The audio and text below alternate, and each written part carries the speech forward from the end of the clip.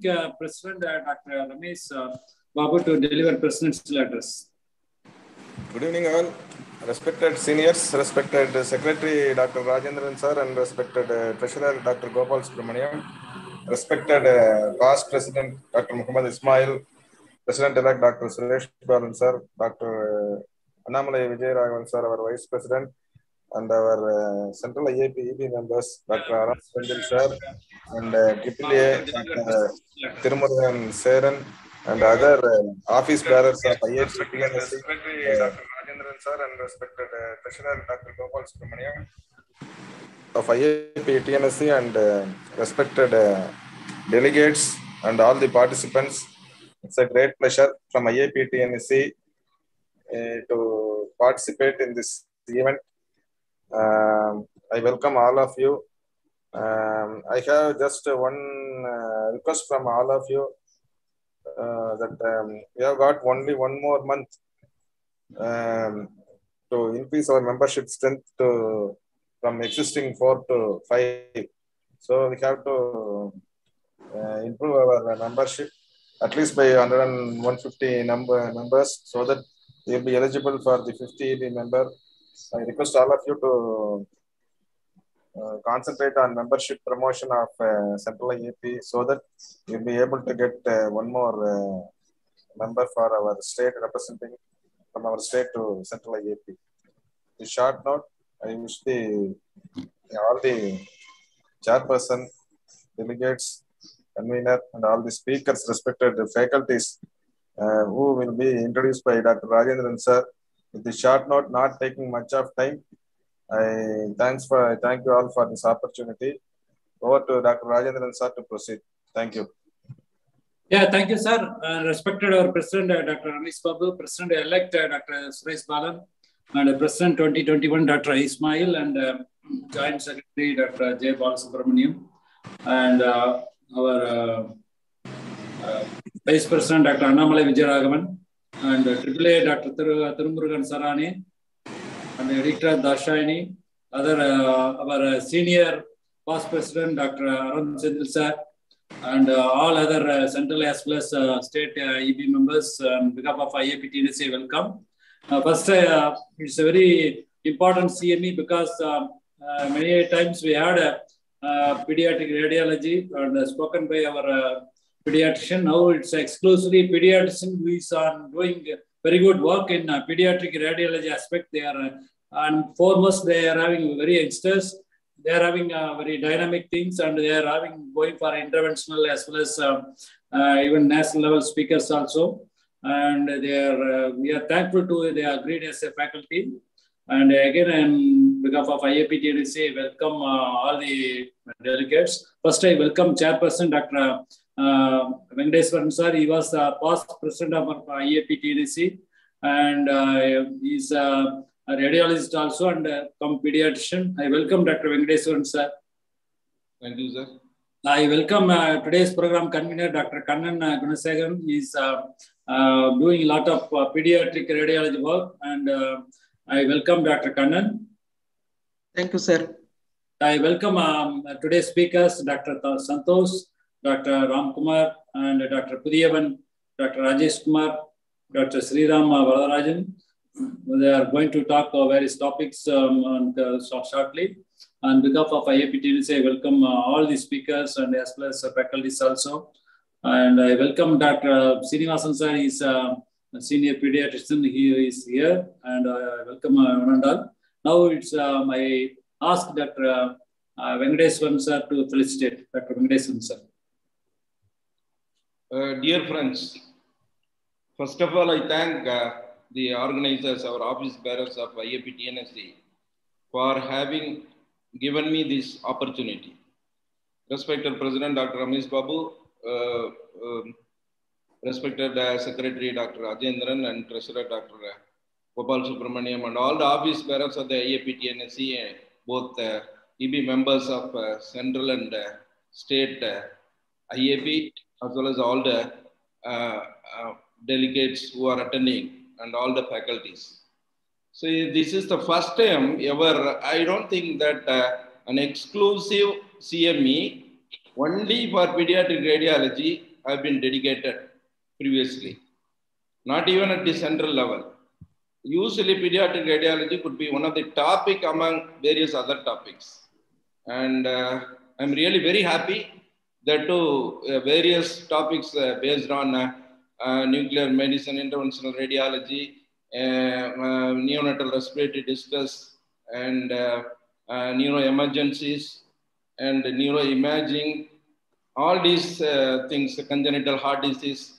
So these are all most important topics for our day-to-day practice, both at the rural level as well as in the tertiary level. So this will be one of the most useful CME for, and that too different CME, because we were discussing all these times what we have talked repeatedly, but this is the first time that we are going to have a CME exclusively on pediatric radiology on different topics. Thank you. Thank you, Dr. Rajendran. You can proceed. Yeah, thank you, Dr. Venkateswaran sir. Now I request Dr. Kannan Gunasegaran is a program convener to participate. Yeah, thank you, sir. Thank you for this opportunity. This interesting topic, because we spoke usually with the radiologists. This is the first time we are spoke with consultants, pediatricians. Pediatrics, actually, they have so many subspecializations: pediatric neuro, pediatric orthopedics. So many things are there, subspecialty. If you take radiology, there are so many subspecialties: MSK radiology, cardiac radiologists, intervention radiologists. There are so many things. But in pediatric radiology itself, they have subspecialization. If you go to European countries or Canada, there are pediatric cardiac imaging fellowship, pediatric intervention fellowship, pediatric MSK fellowship. So pediatric radiology itself, it's going subspecialized, super specialized, I can. So there are so many specialization in pediatric radiology itself. So that's why it's handling the pediatrics itself, it's a very difficult one. The pediatric radiology also, it's very difficult and challenging one. That's why we practicing pediatric radiology more very interestingly. So I don't want to waste time. Our first speaker, Santosh, he finished his UG and PG in JIPMER, and he joined KMCH. For last 10 years, he is with KMCH, and he finished intervention fellowships, and he is he gave so many talks on national level. He is very good academician and very good intervention radiologist. So this he will guide or he will share his experience in pediatric intervention radiology. Thank you. Santosh. Thank you, Dr. Kannan, for the kind words. So I will start sharing my screen right away.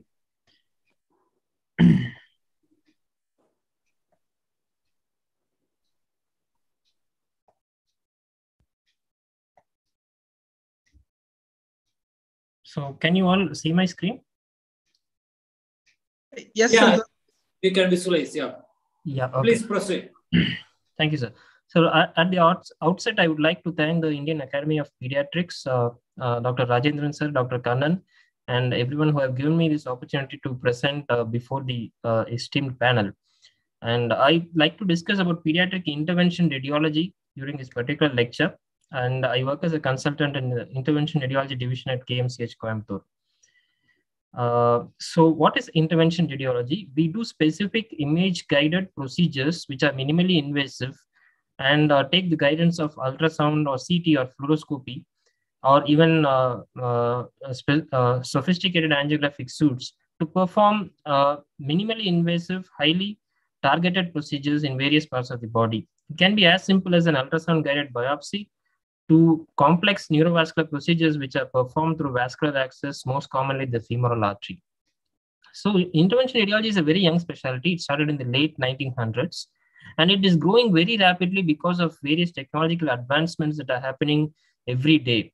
And various modalities and various hardware are coming into practice, which are greatly changing the landscape of treatment of various diseases. We offer simple to complex solutions to diseases from head to toe, right, starting from the brain to peripheral vascular disease involving the foot. We are quite minimally invasive. As such, children need minimally invasive or gentle procedures. And among all the surgical procedures or invasive procedures, we are the least invasive. Nevertheless, we are maximally precise because all of our procedures are carried out under sophisticated imaging guidance. And all this leads to rapid recovery compared to traditional surgical procedures with minimal morbidity, particularly in children who actually are greatly benefited by these procedures. So what do we actually do? We can have non-vascular procedures and vascular procedures. So these non-vascular procedures are image-guided biopsies, drainages, and procedures like ablation of tumors and percutaneous sclerotherapy. And vascular procedures like angiography, diagnostic angiography of various structures, various parts of the body, insertion of lines, catheters, and chemoports to aid in various infusions and dialysis, and installation of chemotherapy into particular structures like in retinoblastoma. And most of our procedures can be broadly categorized under two headings. One is embolization, which is intentional blocking of a vessel. And we do this in situations like bleeding or for decreasing the vascular supply of a tumor to cause shrinkage or to make it suitable for surgical excision, or we can block an artery venous malformation, which can lead on to various consequences. So the other group of procedures come under revascularization, which is opening up of a vessel, and it can be used in various situations like stroke or acute lip ischemias, acute mesenteric ischemias, and other vaso-occlusive diseases, and also in renal vascular hypertension when there is a renal artery stenosis and we can open and stent the renal artery to decrease the hypertension. So these are the various kinds of procedures under which most of our procedures fall into. So we start with certain procedures. I have structured this presentation to introduce you to various procedures that we do, the various diseases that we treat, the basics of those diseases, and how do we move about our procedures. So it's like a kind of an introductory session on intervention radiology per se. The most simple of our procedures are image-guided biopsies and drainages. So structures or lesions which are not amenable for direct biopsy, like in thorax and abdomen, or in the spine, or in deep structures of the neck, where vital structures are there, biopsy of these lesions can actually be guided to a great extent by ultrasound or CT or even fluoroscopy in specific situations, because under image guidance, you can see in this picture, we exactly see where our needle or the biopsy gun goes and where we are taking the biopsy from. So it gives us a great accuracy in actually sampling the right tissue. And this can be done with sedation or general anesthesia for young children who do not traditionally tolerate local anesthesia. Or for older children, we can perform all these procedures under local anesthesia itself. We always check the coagulation parameters before any percutaneous procedure, and that includes a PT-INR or a platelet count. We also perform drainages of various fluid collection and abscesses in the body. For pleural effusion or ascites, which is medically refractory, we can place catheters, drainage catheters. We can, or we can do a therapeutic aspiration of the fluid collection. We can remove pus from any part of the body, which is not amenable for naked aspiration, like in the subcutaneous plane. And we do these procedures under ultrasound guidance predominantly, and in certain situations, CT guidance. We can also place indwelling catheters like pigtail catheters, as in this case, which is placed in a case of an appendicular rupture and abscess. Or we can place catheters called Malicot catheters, which can be placed in larger collections. So I'll move on to different diseases. And one of the common benign tumors in childhood and early adulthood is osteoid-osteoma, which is nothing but a compact lesion, a small lesion with an osteoid, which is unmineralized bone at the center, and a thick rim of mineralized cortical bone.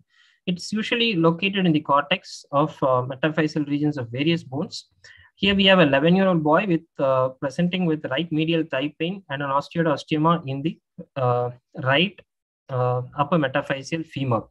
These lesions are classically very painful, particularly in the night, and they respond very well to NSAIDs. But some lesions who are recalcitrant or refractory to NSAIDs, we can actually offer definitive treatment in the form of a surgical curettage or an ablation procedure, which is a minimally invasive procedure. And this minimal invasive ablation procedure is a preferred one because it has a lot of less morbidity compared to a surgical curettage. So in this patient, we have done a CT-guided RF ablation. It was performed by Dr. Venkatesh in our department, who is in charge of the ablative therapies. This is an RF ablation probe, which is inserted via a bone biopsy needle and targeted right into the nidus of the osteoid of the osteoid osteoma. And this is the ablation zone of the RF probe, which is directly placed within the lesion. And when the current is applied, the RF probe actually heats the lesion and results in coagulative necrosis of the osteoid. So that greatly decreases symptoms of the patient. Ultimately, it mineralizes and the lesion is cured. So aneurysmal bone cyst is another lesion which is benign and expansile multiloculated cystic, which can be located in any part of the skeleton. And it consists mostly of osteoclasts and non-epithelialized, non-endothelialized vascular spaces, which can actually bleed and cause severe pain. It can be progressive. It is also seen in the late childhood and early adulthood. It causes progressive weakness of the bone, instability, and even fractures. So treatment options when patients are symptomatic, they include surgical curettage with bone grafting with or without preoperative embolization, because there's a very vascular tumors can lead on to lots of bleeding intra. So we can preoperatively embolize this tumor and do a surgical excision, but not all aneurysmal bone cysts can be surgically excised. Like in a fibula, it's an expendable bone, so surgical excision is curative. But in other bones which cannot be expended, so these lesions have ABCs have a lot of morbidity with surgery. So percutaneous sclerotherapy is a viable alternative to surgery, and agents like polydocanol and sodium tetracyclyl sulfate are good sclerosants which can actually denature the covering of the vascular spaces and cause progressive sclerosis of the lesions and decrease in pain. So this is a 13-year-old boy who presented with left arm pain. On X-ray, we found an expansile lytic bubbly lesion, which was confirmed as ABC on aneurysmal bone cyst on an MRI. And here on the last picture, we can see multiple needles which were percutaneously placed under fluoroscopic guidance into the various cystic spaces. After confirming with contrast injection, we have injected a sclerosant agent called polydocanol, which when injected in multiple sittings, this is not a procedure which we do in a single sitting. We do over a period of time. Every month, we do a sitting of sclerotherapy infusion into these cystic spaces, and progressively over 6 to 12 months, we see actual sclerosis that is happening within the lesion and decrease in symptoms over the long run. There are various applications of ablative procedures, and one of the most common uses is ablation of pediatric malignancies. So these are preferred mostly in patients who are not candidates for surgery. The stage of the tumor is beyond a surgical cure, and it's used as a palliative option in pediatric age group or as an adjunct to surgery. The common malignancies that are treated via this procedure include lung metastasis from sarcomas, primary and secondary liver malignancies, bone and soft tissue cancers. So there are various modalities of ablation. The commonly used ones are RF and microwave. RF is radio frequency, and microwave ablation, which are actually heat-based or thermal-based ablation procedures.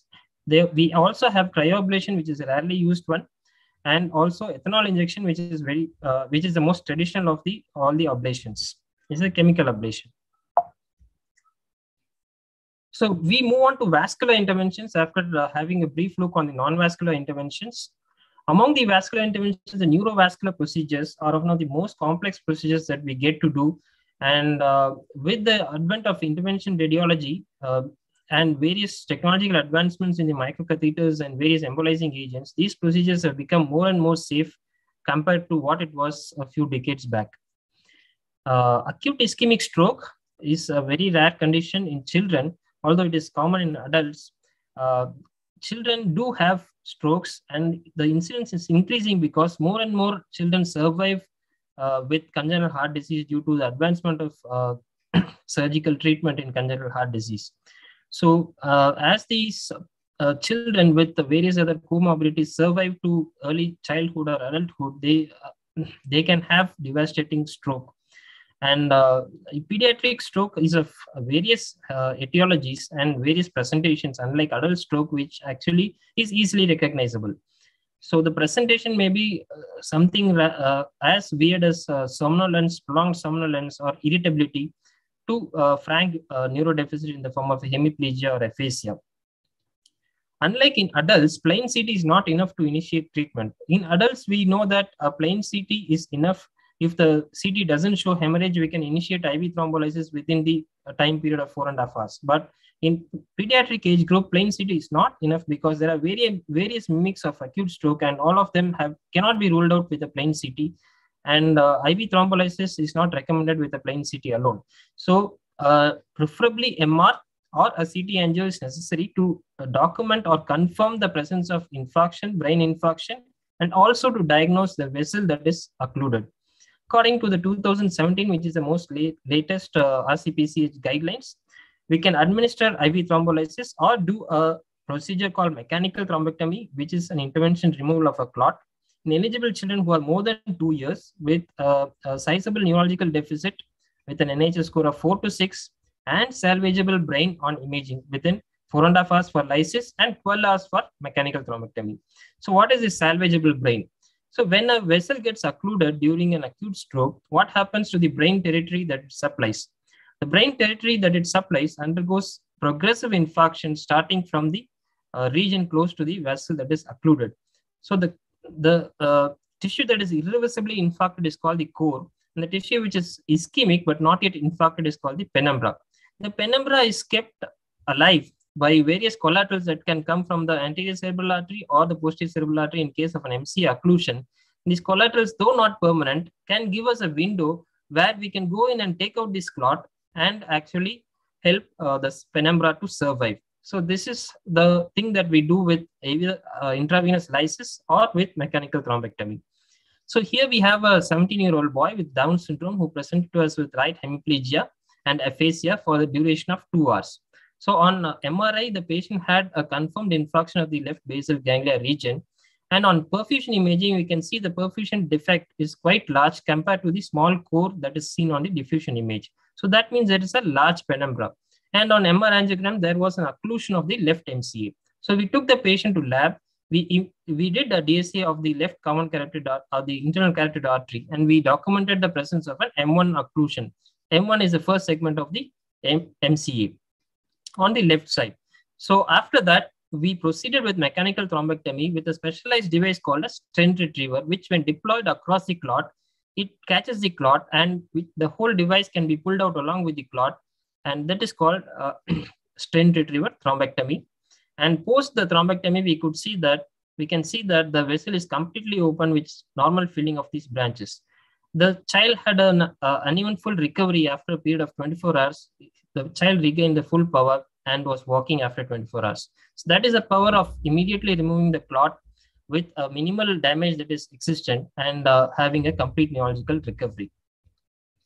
Moving on to brain AV malformations, although these are these were thought as congenital lesions, they are not actually congenital.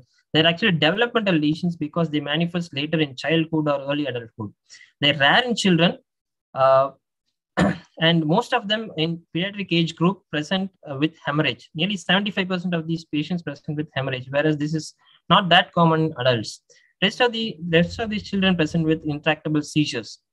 So there are three kinds of modalities which can actually be used to treat the brain AVMs. The first and foremost is surgery, which is the most robust of all the three modalities, which can actually excise the whole nidus of the AVM and result in cure. But not all AVMs are amenable to surgery because AVMs located near eloquent areas or having complex venous drainage in the form of deep veins are not amenable for surgery because they can cause various complications and morbidity. So there are two other modalities, namely radiosurgery, which is stereotactic gamma knife guided radiosurgery, or an endovascular embolization, which is an interventional procedure. These procedures have a lesser morbidity because when used in the correct situation. So radiosurgery can be used for smaller lesions within 3 to 5 centimeters, although they take a longer time to cure, like one to 2 years. Embolization actually treats the lesion instantaneously, but because of the long-standing nature of the disease process, the various complications can occur during endovascular embolization. So small AVMs with simple architecture can be cured with embolization, but larger complex AVM needs a staged embolization or an urgent procedure like surgery or radiosurgery for the following embolization to actually cure the patient.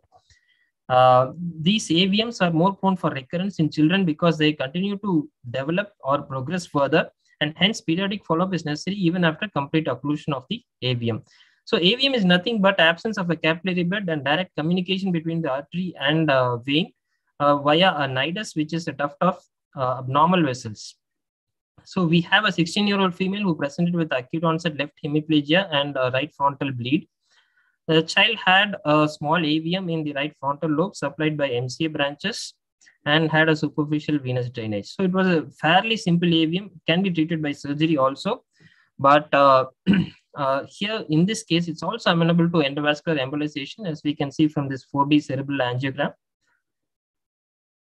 So this patient underwent endovascular procedure. We can see the microcatheter in the MCA branches reaching onto the nidus, and with injection of a liquid embolic agent called squid, we can totally obliterate the AVM and result in complete cure of the AVM with a simple procedure which lasts hardly half an hour.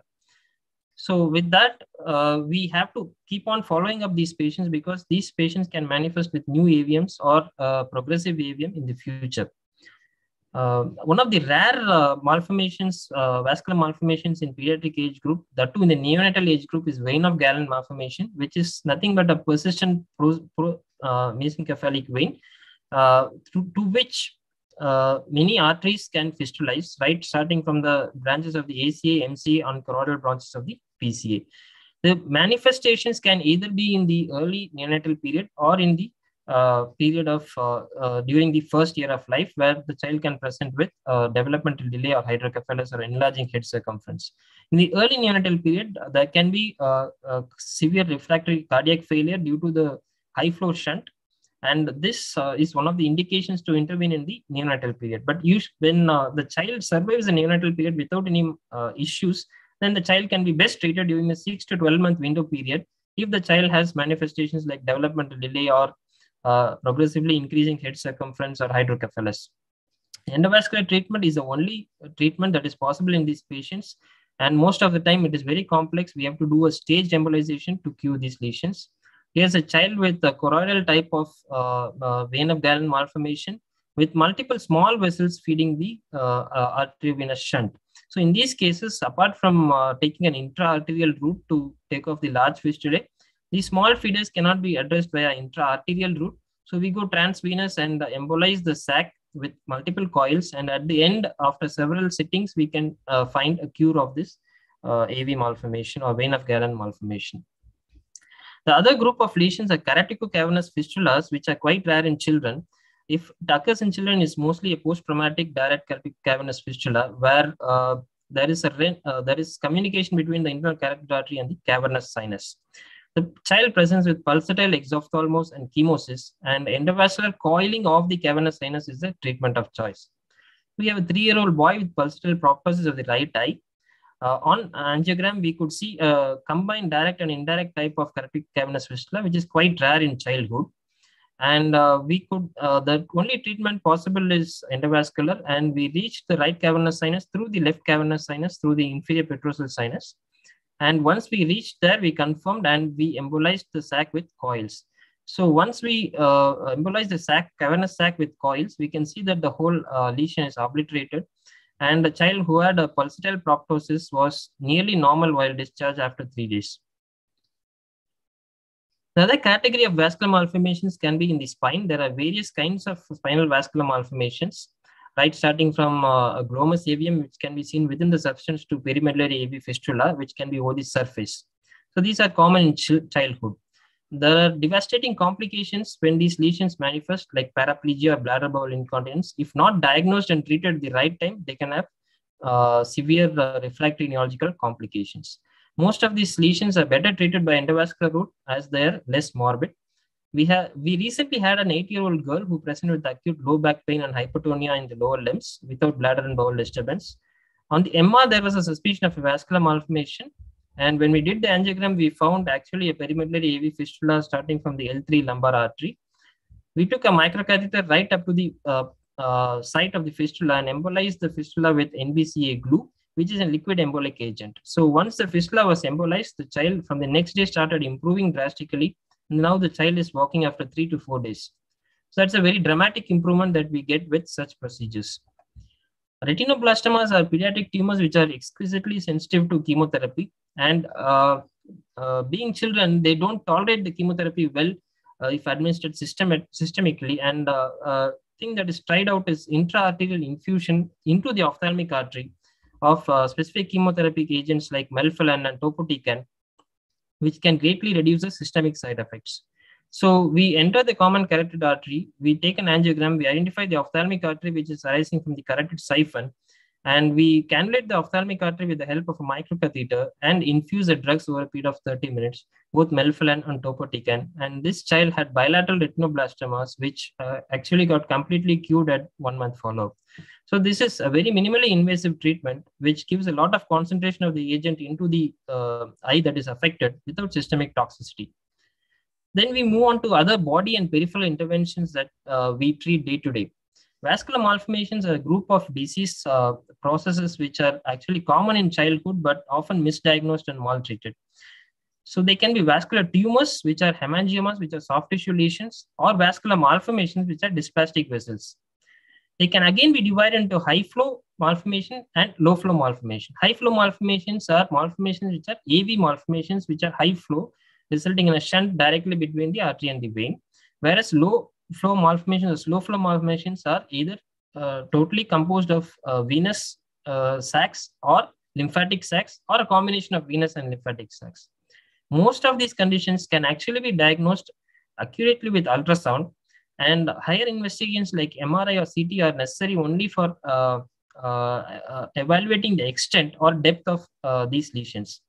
For AVMs, we do embolization, as we have already seen in the brain. And for slow flow venous malformations, we do sclerotherapy for either venous or lymphatic. So here we have a 3-month-old girl who presented with a slow onset proptosis of the right eye with an acute worsening over the past few days. And then on imaging, we found a large lymphatic malformation with blood fluid levels within. This lesion was treated with percutaneous sclerotherapy using bleomycin under fluoroscopic guidance. And at 1 month follow-up, we could observe that the proptosis settled and most of these lesions were totally obliterated. So that is a very minimally invasive treatment for such a drastic manifestation. Children can also have excessive bleeding in post-traumatic situations or in situations like GI bleed or in coagulopathic states like dengue. All these conditions, we have highly evolved microcatheters which can actually reach the exact site of bleed in any part of the body, and with specific agents like coils, glues, or particles, we can block the bleeding vessel accurately. So here we have a 7-year-old boy who had a road traffic accident, presented with shock. The patient had an active extravasation on CT in the left lobe of liver, and we could accurately observe the extravasation in an angiogram of the celiac artery. And we reached the exact vessel leading onto the extravasation and blocked it to achieve a cure in this patient. So this patient immediately had, these patients will immediately have improvement of the blood pressure and the hemodynamic parameters with less and less requirement of inotropic agents. We can also do preoperative embolization of vascular tumors who are posted for surgery, and that will pave way for a bloodless surgery which is free of blood loss. And tumors like juvenile nasal angiofibromas, spinal hemangiomas, aneurysmal bone cysts, soft tissue hemangiomas, and paragangliomas, which are very vascular, can benefit from this treatment. One of the rare conditions that we have treated is a congenital portosystemic shunt, which is a communication between the portal and the systemic circulations in childhood. And this shunt actually causes various complications like increasing the load to the right heart and cause pulmonary hypertension because of the direct shunt, and also result in a peculiar complications which is refractory hypoglycemia due to the portal insulin present in the portal circulation directly reaching the systemic circulation without undergoing the hepatic metabolism. So because of these, the children can present with complications. We had a 70-year-old neonate who presented with to a PICU with recurrent episodes of hypoglycemia, needing continuous dextrose infusion. Child also had respiratory distress on day 7 and was diagnosed with pulmonary hypertension. We can see that there's a shunt between the left portal vein and the left hepatic vein, which is better visualized on this coronal oblique projection. So what we did was we accessed the internal jugular vein on the right side. We took a catheter, and under ultrasound guidance, we could actually see the shunt, and we could cannulate the shunt with the help of an ultrasound guidance, because the fluoroscopy did not show exactly this level of the shunt or the point where it opens into. So under ultrasound guidance, we entered the shunt and we placed an embolizing agent called vascular plug, which is nothing but a compact nitinol mesh which promotes thrombosis. So after that, the child had a rapid recovery of hypoglycemia and also is doing well in the follow-up period. Pulmonary AVMs are lesions which are direct communications between the peripheral pulmonary artery and the pulmonary vein, leading on to absence of oxygenation and absence of filtration of blood from the right side of the heart to the left side of the heart. So that because of that, the children can have hypoxia and effort intolerance, and also paradoxical embolism because of absence of filtration, leading on to strokes and cerebral abscesses, which are devastating complications. So the current guidelines recommend to treat all PAVMs regardless of size. Previously, it was mentioned as 3 millimeters, but now they recommend treating all PAVMs because of the risk of paradoxical embolism, because that can be devastating sometimes. The treatment that we do is vascular plug embolization, because these are a large fistulae between the enlarged pulmonary arteries and the pulmonary veins directly. And vascular plugs are actually excellent devices which are mechanical agents which can stay there where we deploy it. So here we oversize it by around 50% of the feeding artery. And once we deploy it, the thrombosis starts. And by the next day, if you see, this is an angiogram performed the next day, we see that the fistula is totally obliterated. The child saturation improves drastically over the following days, and child doesn't have any more symptoms of exercise intolerance. Some of the other procedures that we do are placements of central lines in the form of a PICC line, which is a peripherally inserted central venous catheter used for chemotherapy in various childhood malignancies. And this is a tunneled dialysis catheter, which we placed for hemodialysis in chronic kidney disease patients. We have also placed in children with chronic kidney disease. We have specific sizes and lengths that are suitable for children. And these are very minimally invasive procedures, which we can do bedside and confirm with a fluoroscopy in the DSA suite. So in a nutshell, to finish, intervention radiologists perform complex procedures through small pinholes, and they are minimally invasive, leading on to less and less morbidity compared to traditional surgical procedures, and that leads on to a rapid recovery of the patient. So we treat wide range of diseases from head to toe in various parts of the body, apart from the heart, of course. And whenever you have a vascular emergency, please remember, do call an intervention radiologist who is in your place, and they'll help you out in managing that vascular emergency. So I would like to thank my mentors, Dr. Matthew Cherian and Dr. Pankaj Mehta, who have taught a generation of intervention radiologists from KMCH. And I would like to thank our postgraduates, both current and former, for helping us prepare these slides.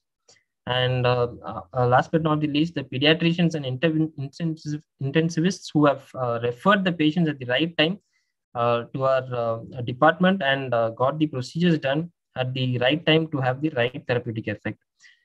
We also would like to thank the cath lab staff who have supported us a lot, and also the anesthetists who have there whenever we wanted for a pediatric case. Thank you.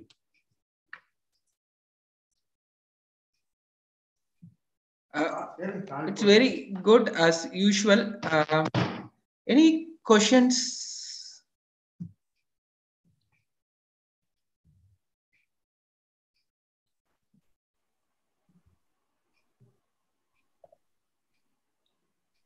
So what is the percentage of failure in your attempts? Sir, we seldom fail, sir. We actually have a good imaging guidance to our help. We have a biplane DSA lab in our hospital. Actually, in Coimbatore, there are 6 biplane labs, including the CMCH, Medical College Hospital. So we have the help of very vastly developed technology to guide us actually perform this intervention. So seldom we fail in this intervention, sir. That's fine. Excellent. Yes, sir. Actually, Coimbatore has the greatest density of cath labs in India. Not even Chennai or Mumbai have these many biplane cath labs. Very good, very good.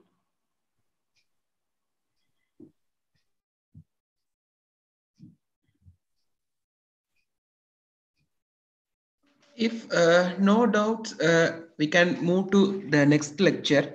So Ram Kumar, my friend, he is actually a nuclear medicine consultant. So it's new to radiologist also. And we want to learn from Ram Kumar when we need nuclear medicine imaging to help the child.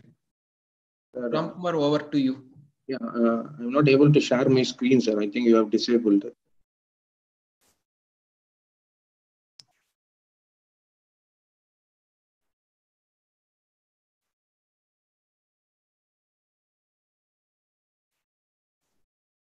Hello. Just hold on for a few. Just one second.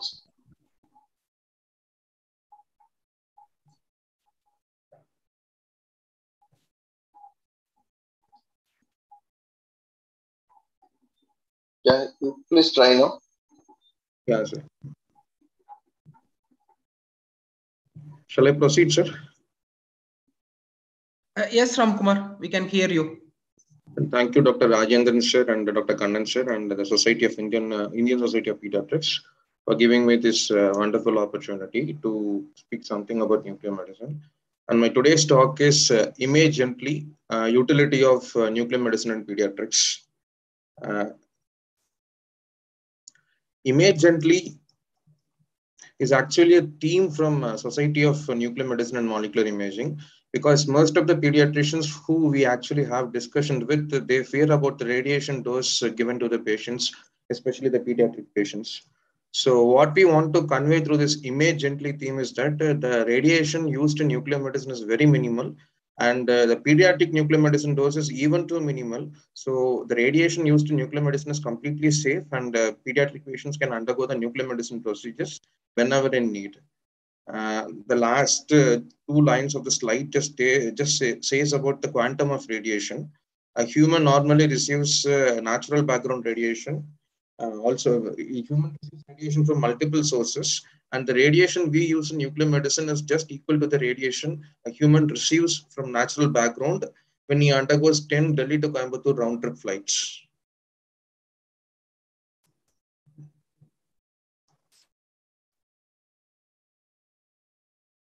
Now, pediatric nuclear medicine. The relationship between pediatrics and nuclear medicine started as early as 1940s, when the first nuclear medicine study was done on a pediatric patient for suspicion of congenital hypothyroidism by Dr. Jim Conway.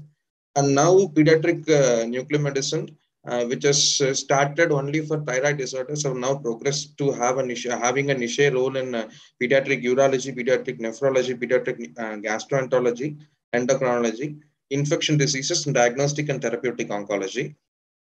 The question, why nuclear medicine? Nuclear medicine people, we basically answer the diagnostic puzzles caused by the break in physiology of the system. Every human function is a physiology, and whenever there is a break in physiology, we nuclear medicine physicians do have a role in diagnosing it. We see the real-time abnormalities in the physiology, and the most common question, the diagnostic or clinical question, which is given to us by the pediatricians or any practicing physician, is when to intervene. So nuclear medicine, in most situations, give the answers to practicing pediatricians or physicians, whether this is the right time to intervene in the patient or not. Congenital hypothyroidism. For nuclear medicine people, thyroid and iodine are the bread and butter. And so I am starting the presentation with congenital hypothyroidism. So congenital hypothyroidism is a very serious condition, and if not treated at the right time, it may lead to serious developmental and mental delay in the patients. So when the need of nuclear medicine imaging, the first investigation in a patient with suspicion of congenital hypothyroidism is the measurement of TSH, and it is usually measured in the first week of life as early as third day. And the ideal time for nuclear medicine imaging is before the thyroxine replacement therapy. And timely replacement of thyroxine is very essential so that the patient can have a normal developmental milestones. So where do nuclear medicine imaging actually play a role in congenital hypothyroidism? European Society of Pediatric Endocrinology actually recommends both the ultrasound neck and thyroid scintigraphy during the initial diagnosis. Apart from giving the structural information, nuclear medicine scintigraphy can also give about dysharmonogenesis. That is, even if the gland is present intact, if the gland is having some biochemical and enzymal abnormalities, nuclear medicine studies can also say about it. So this is a image of a thyroid scintigraphy. So thyroid scintigraphy, we basically use a tracer called as technetium 99 or iodine 131. This is very similar to the elemental iodine, which is actually which is necessary for the development and function of thyroid gland. The image shown in the slide is of a normal thyroid gland. We can see normal thyroid gland in a baby.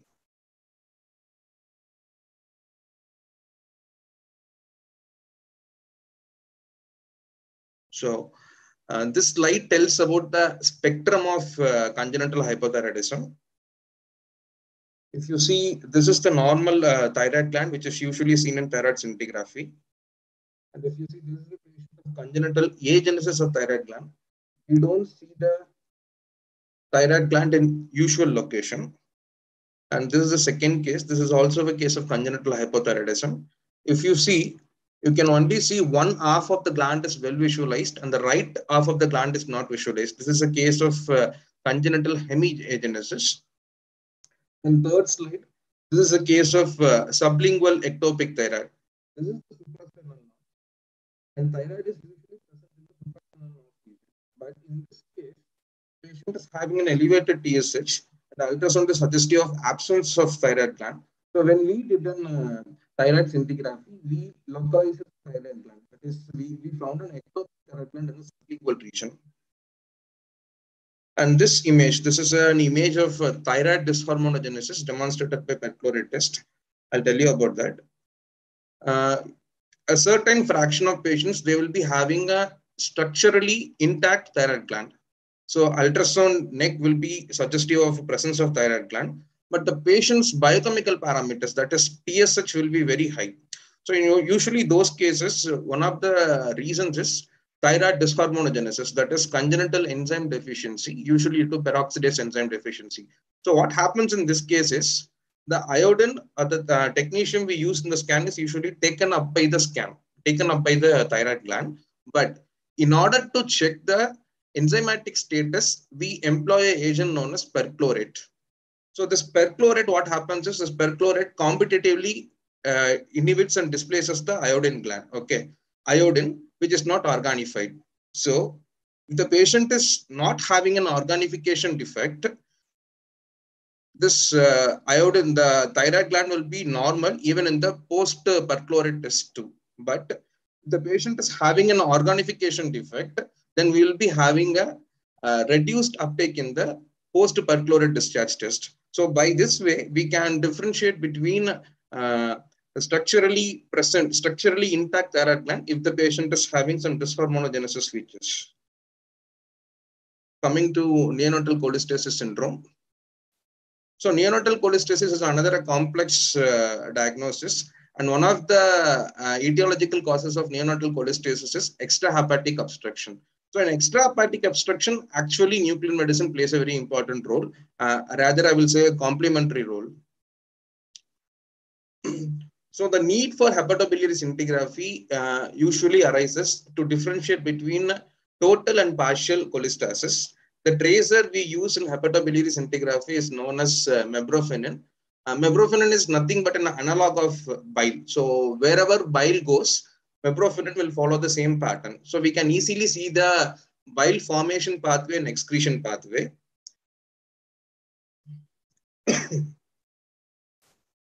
So why the need for nuclear medicine imaging in extrahepatic biliary atresia? Prompt identification is necessary in extrahepatic biliary atresia because the surgical success rate of Kasai surgery actually comes down when it is done later. So in order to intervene early, we need a nuclear medicine study to rule out extrahepatic biliary atresia. So what I'm showing here is a normal HIDA scan. We have injected the tracer known as mebrofenin. As I said earlier, mebrofenin will follow the same path as bile. So we can see the tracer in liver. We can see the tracer in gallbladder. And after some time, we can see the tracer in intestines. So this means the pathway is clear. There is no atresia of the biliary apparatus. But whereas what happens in extrahepatic biliary atresia is, we can see the tracer in liver, we can see the tracer in bladder, but we don't see the tracer in intestine. That means that is an obstruction. The black spots here are actually in the urinary bladder. So this is a pre-surgical HIDA scan. And the image on your left is the post-surgical HIDA scan. So this patient underwent Kasai's procedure. And after successful Kasai procedure, the patient underwent a HIDA scan again. The difference is you can see the intestinal activity after Kasai's procedure. So this explains the success of the surgery. And a role of pediatricians before sending a patient to HIDA scan. So since this is about neonatal cholestasis, the usual pathology involved in neonatal cholestasis is the biliary ducts will be usually inflamed. So if a patient is coming with a highly inflammatory biliary ducts, the tracer we inject actually, even if the pathway is clear without any atresia, sometimes we do face a difficulty when the tracer actually is not getting excreted from the liver. This is mainly due to the inflammatory bile ducts. So in order to reduce the bile ducts and in order to induce the enzymes in liver, we recommend inducing the patients with 3 drugs before the patient is being sent for HIDA scan. That is phenobarbital, 5 milligram per kg per day for 5 days. And then is betamethasone or prednisolone, 2.2 milligram per kg per day for 5 days. This is mainly to reduce the inflammation in the ducts. And third is UDCA, that is 40 milligram per kg per day for 3 to 5 days. The first drug, phenobarbital, is mainly used as an enzyme inducer so that to increase the specificity of the diagnostic modality. Gastroesophageal reflux. Gastroesophageal reflux is actually a very rare diagnosis in children, but whenever a child is showing some failure to thrive or recurrent pneumonia or intermittent wheezing or apneic events, then the pediatrician has to think about gastroesophageal reflux.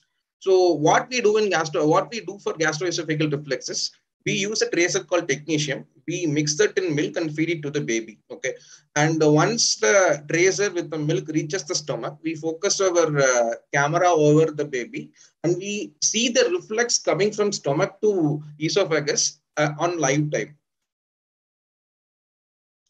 So this is the image. This is how the images actually look.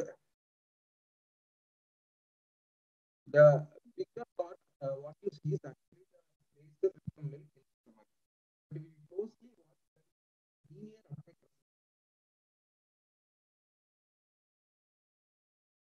this linear uptake is the reflux coming from stomach to the esophagus. So this is how we actually demonstrate gastroesophageal reflux by nuclear medicine. This is another image. In this image, I think you can see clearly. You can see a smaller dot compared to the bigger dot. Superior to the images. So this is actually the gastroesophageal reflex. So this is actually a early gastroesophageal reflex. In nuclear medicine, we usually quantify the gastroesophageal reflex, whether it is high-grade reflex or low-grade reflex, depending upon the height which the reflexing material reaches. This is another important slide. This is actually a patient of gastroesophageal reflex who presented with pneumonia. So the doctor thought of aspiration due to gastroesophageal reflux. We can also demonstrate the aspiration from gastroesophageal reflux in nuclear medicine study. This is actually the tracer which has refluxed from the stomach and has gone to the patient's lung, which we are demonstrating in nuclear medicine study. So this is a pulmonary aspiration as a result of gastroesophageal reflux. Meckel's diverticulum. So Meckel's diverticulum is one of the common causes of bleeding in children. Babies usually present with rectal bleeding, found in about 2% population and majority are asymptomatic. Most common presentation is blood per rectum. And here we use the basic nuclear medicine agent, that is 99M Pediatric.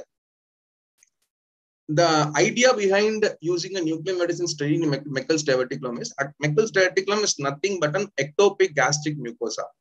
So the workhorse of nuclear medicine is technetium M, the technetium 99M, which is usually taken up by the gastric mucosa. So the catch here is both the ectopic gastric mucosa, the Meckel's diverticulum and the stomach will be showing the uptake in same intensity. And that is how we actually locate the Meckel's diverticulum. So this is an image showing the Meckel's diverticulum. So the tracer we usually inject goes into the stomach. I think this is the stomach. And if you see a focal spot here, you can see a focal spot here. Both the regions contain ectopic gastric mucosa. So both the regions will be taking up the technique we injected. So this is a very highly specific study. By this way, we can diagnose the site of Meckel's diverticulum and guide the doctor. She's a disorder. So nuclear medicine plays a very important role in delineation of epileptic echogenic zone in patients with intractable seizures. So patients usually who present with intractable seizures do have an option of surgery. Many patients, if they undergo surgery and if they get their epileptogenic zone removed, they may lead a normal life. And nuclear medicine plays a very important role in it. And what parameters do we see in delineating the epileptogenic zone? We basically see two parameters. One is brain perfusion, other one is brain glucose metabolism. As we all know, an epileptogenic zone will have an increased perfusion.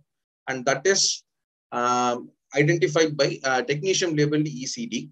And at the same time, an epileptogenic zone will be having a decreased glucose metabolism. That is, this increased perfusion is usually seen at the time of epilepsy, that we call as ictal SPECT scan.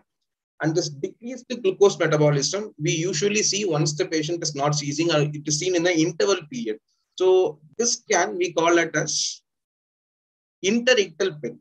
So in interictal PET CT, we will be having the glucose metabolism. In ictal SPECT CT, we will be having increased brain perfusion.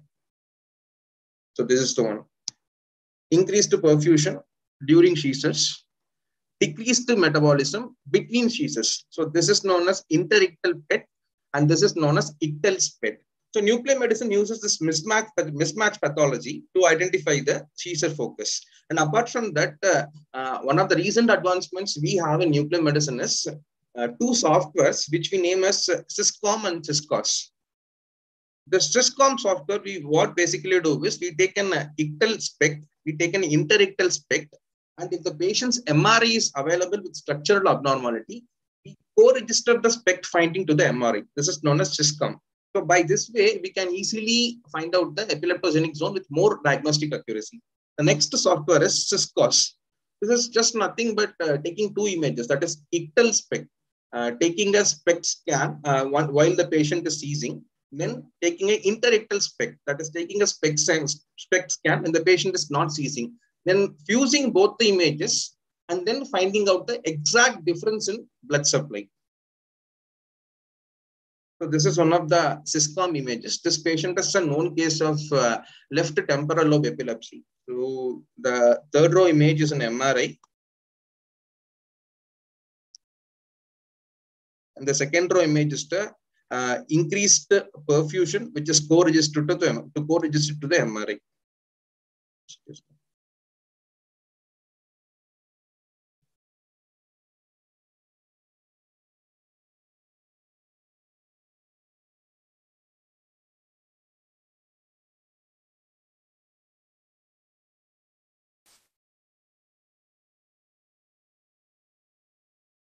So there is some problem with my stylus, so I can't mark the images.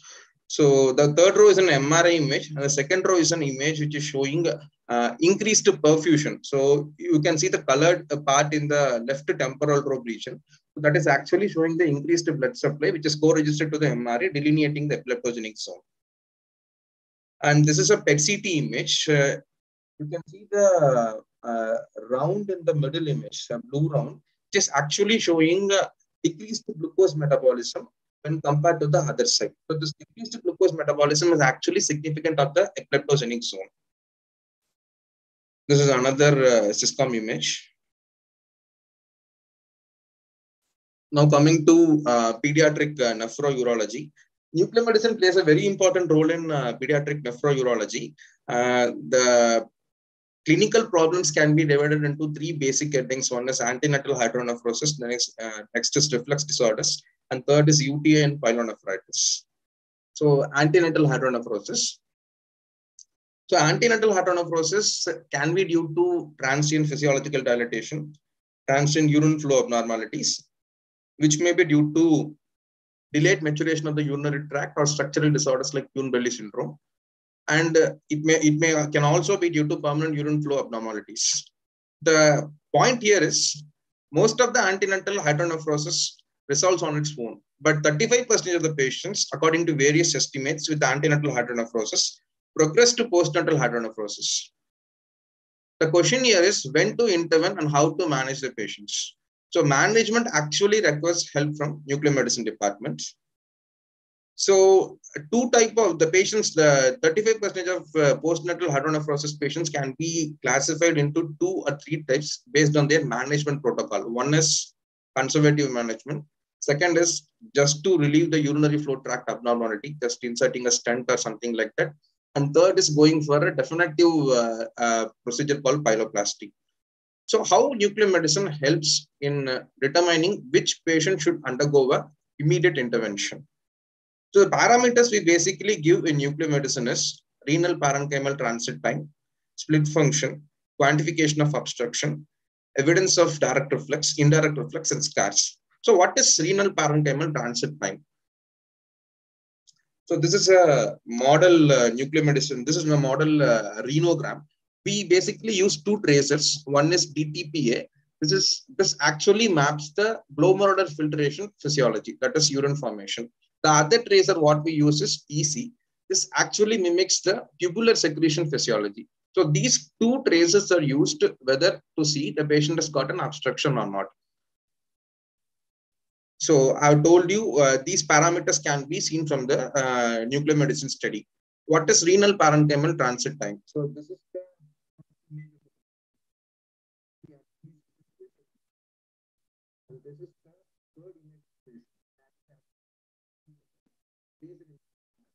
So the time in which the tracer travels from cortex, that is from parenchyma, to the collecting system is known as renal parenchymal transit time. So this renal parenchymal transit time is an important marker of the parenchymal function. If the renal parenchymal transit time is normal, that says the kidney has not gone into the kidney is still intact. The parenchyma is still intact. The parenchyma is not damaged.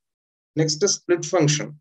Usually the normal split function is 45 to 55%. That is both the kidneys should contribute equally to the overall renal function. That is known as split function. If one kidney is having an antenatal hydronephrosis and that kidney is not taken care of and that kidney starts increasing its hydronephrosis, it will contribute lesser than the other kidney. So in that case, we'll be having a difference in split renal function. So that is one point to intervene. Third is quantification of obstruction. So this is basically how we quantify the obstruction. We basically quantify hydronephrosis into complete obstruction, partial obstruction, and non-obstructive pooling. So non-obstructive pooling is there won't be any obstruction, but the tracer drainage will be very slow. This may be due to physiological effects or due to hydration status. Next is complete obstruction and partial obstruction. So complete obstruction is we usually take 24-hour images to quantify the obstruction. If the tracer we injected has not come out of the kidneys even after 24 hours, that is known as complete obstruction. So complete obstruction in most cases, the kidney function will start deteriorating after some time. So most pediatric neurosurgeons, if they feel the patient is having a complete obstruction and if the parenchymal transit time is not normal, they go for immediate pyeloplasty. Next is partial obstruction. Partial obstruction is the kidneys will not excrete the tracer till 4 hours, but the kidneys will start excreting the tracer after 4 hours. This is some kind of stasis. So in these cases, the pediatric nephrologist will feel the kidney is showing some partial obstruction pattern and the renal parenchymal transit time is normal, they will adopt a wait and watch approach. So this is how we quantify the obstruction. So this is a case of complete obstruction. If you see, this is the left kidney actually.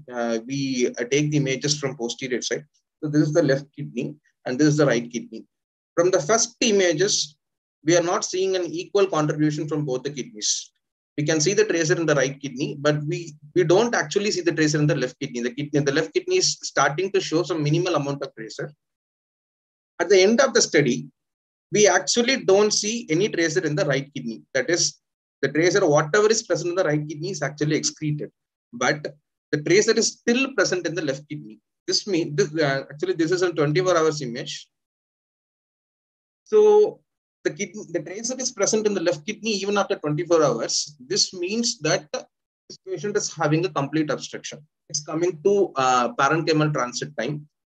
We don't get to see the pelvis even after 20 minutes. Okay.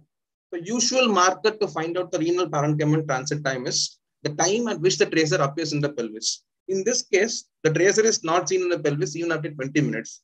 So this is a definite case of a kidney with a delayed intrarenal parenchymal transit time, signifying the parenchymal damage the kidney has occurred.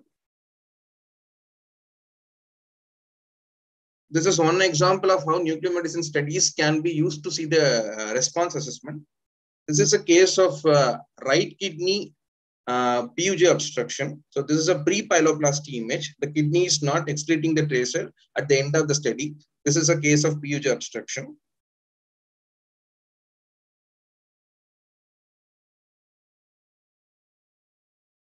I think this images will give you a better. If you see the first image, you don't see the tracer in the first image. It's a photopenic image. That means the tracer is not actually taken up by the right kidney.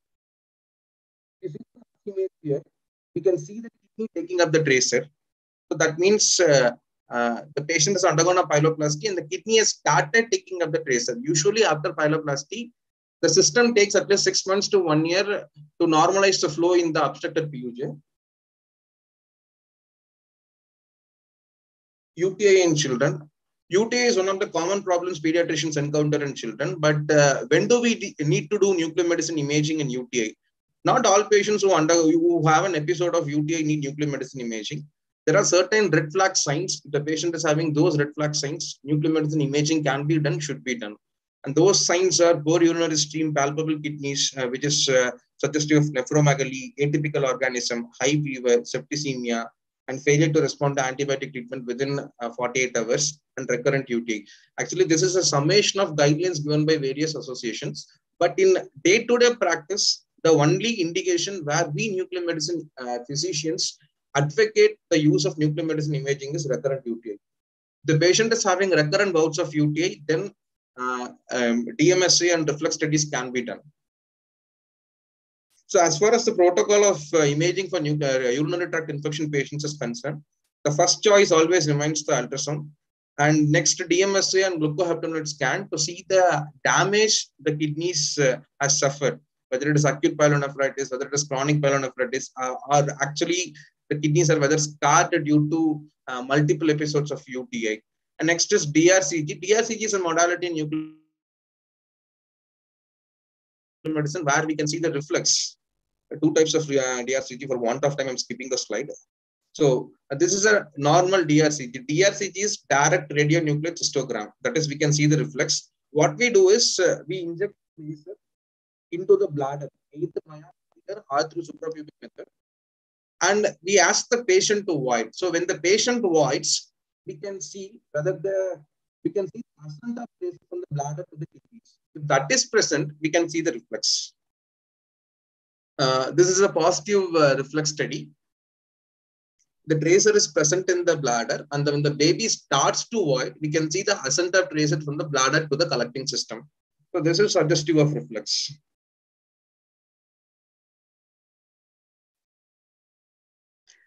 This is a slide showing reflex both during the voiding phase and during the post-void phase. So one advantage in having a reflex study in nuclear medicine is we can see the reflex during the filling phase and the voiding phase and during the post-void phase. This is a scarred kidney after reflex nephropathy. You can see the scarred right-sided kidney. This is a DMSA scan. This is a DRCG scan showing bilateral VUR. Now coming to the question, DRCG or MCU. If the baby is a male child, then the first modality of choice is MCU because we need to rule out the anatomical abnormality. So MCU always remains the first choice. When it is a female child, DRCG provides the same benefits as the MCU with a lesser radiation dose. Renal cortical scintigraphy. This renal cortical scintigraphy is basically to say whether the kidneys are scarred, whether the kidneys are showing some acute pyelonephritis or chronic pyelonephritis changes. The tracer we use here is DMSA. This DMSA usually goes and gets attached to the proximal convoluted tubules. And whenever there is an acute pyelonephritis change, acute pyelonephritis results in edema. So whenever there is edema, the tracer distribution in that particular spot will be reduced. So this is a case of acute pyelonephritis. You can see a normal right kidney, whereas the kidney's contour is maintained, reduced trace. So this means edema is due to acute pyelonephritis. So we actually do the tracer here. This is an acute pyelonephritis change, and this is a chronic pyelonephritis change. If you can see, in this case, the contour is maintained, whereas in this case, even the contour is lost. This means the kidney has undergone some chronic pyelonephritis changes, and the kidney is actually scarred. This is a completely scarred kidney after result of multiple UTIs, multiple unchecked UTIs. We can see a minimum stand of renal parenchyma, nothing else is seen. So this is a completely scarred kidney. Last few slides. This is a rare case, testicular torsion. So what happens in testicular torsion is testis is a wonder organ because testis is supplied by a different artery and the fascia surrounding testis is supplied by a different artery. Testis is usually supplied by testicular arteries and the fascia surrounding the testis that is supplied by pudendal artery.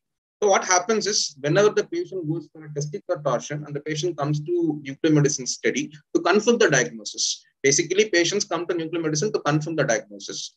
What we see in testicular torsion is we inject a tracer, we see the flow in iliac arteries, but we actually don't get to see the testis.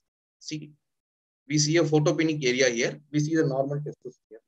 So the testis has gone for a torsion, but at the same time, due to this testicular torsion, the overlying dartos muscle will be having some hyperemia, and this hyperemia can be seen in this testicular scintigraphy due to the different blood supply. So this is a classical case of testicular torsion, which can be diagnosed and which can be confirmed in nuclear medicine. It is an emergency. PET-CT actually, since the time given to me was only 20 minutes, I couldn't cover the entire topic. I'll just highlight what is the role of PET-CT. PET-CT basically these days are used for pediatric lymphomas, neuroblastomas, embryonic sarcomas, pyrexia of unknown origin, and tuberculosis. And PET-CT in the sense we used to stage the patients. We used PET-CT for treatment response assessment and restaging and surveillance.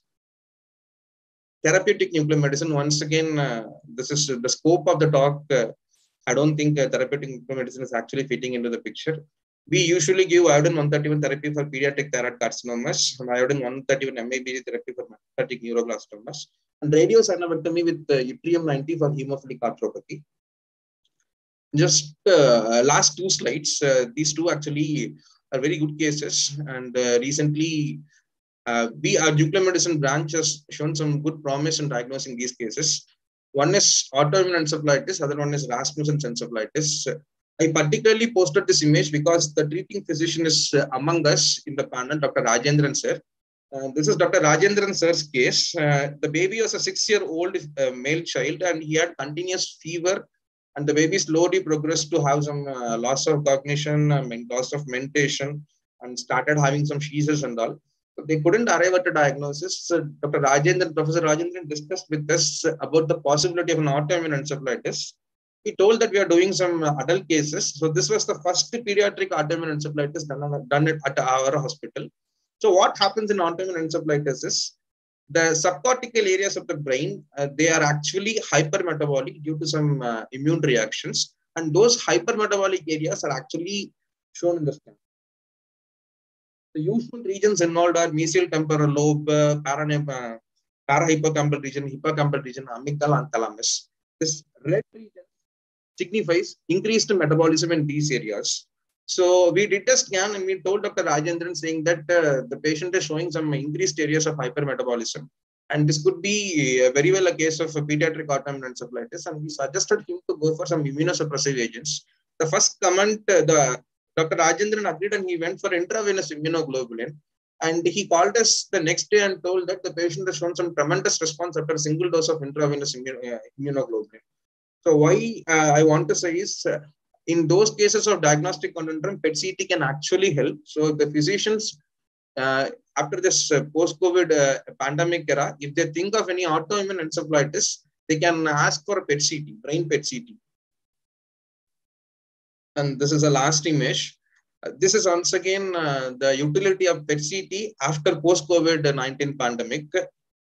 This is an image of a patient who is having some post-COVID-19 related myocarditis in actually a setup of post-COVID multisystem inflammatory syndrome.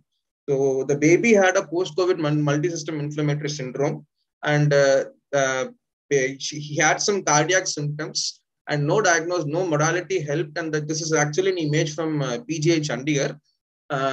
Then as a last resort, they went for PET-CT. So FDG PET-CT, after having all these heart suppression measures and physiological uptake suppression, the image showed some uptake in the lateral wall and inferior wall of the patient. So this actually signified myocarditis due to COVID-19. The same thing happened. The patient was put on immunosuppressants. The patient showed some good response after the course of immunosuppressants. So thank you. And if someone have any questions, I'm ready to answer.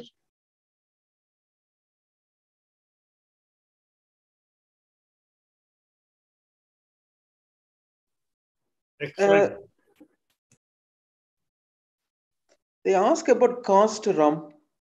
Nuclear scans cost. 1 minute, sir. Can you see me, sir? I can't see anyone. No, in chat box, I read for you. They ask about the cost. Sir, if the PET-CT is only for brain, then we do it for 8,000 in KMCH. And if it is for whole body, the maximum price we have is 17,500. And poor patients are, if they just want a regional PET-CT, then we do for 13,000, sir. That is a minimum cost. I think ours is the cheapest PET-CT in Coimbatore.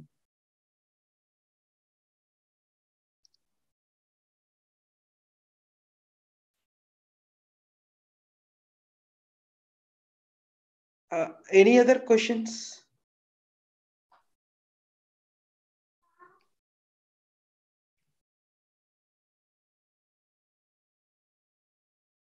If no questions for renal scan, sir, for renal scan, nuclear renal scan, how renal much? Scan, sir. The cost for it is 4,500, sir. Okay, thank you.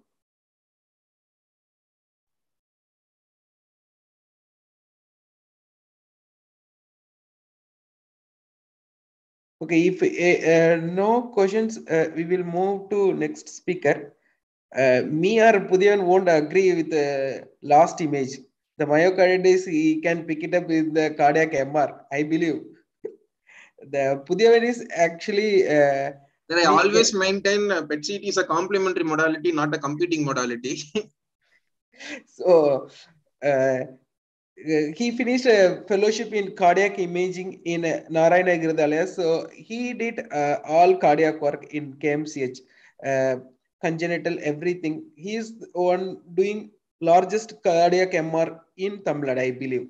So he is doing a lot of cases in cardiac MR and congenital heart disease also. He has reference all over India to report congenital heart disease.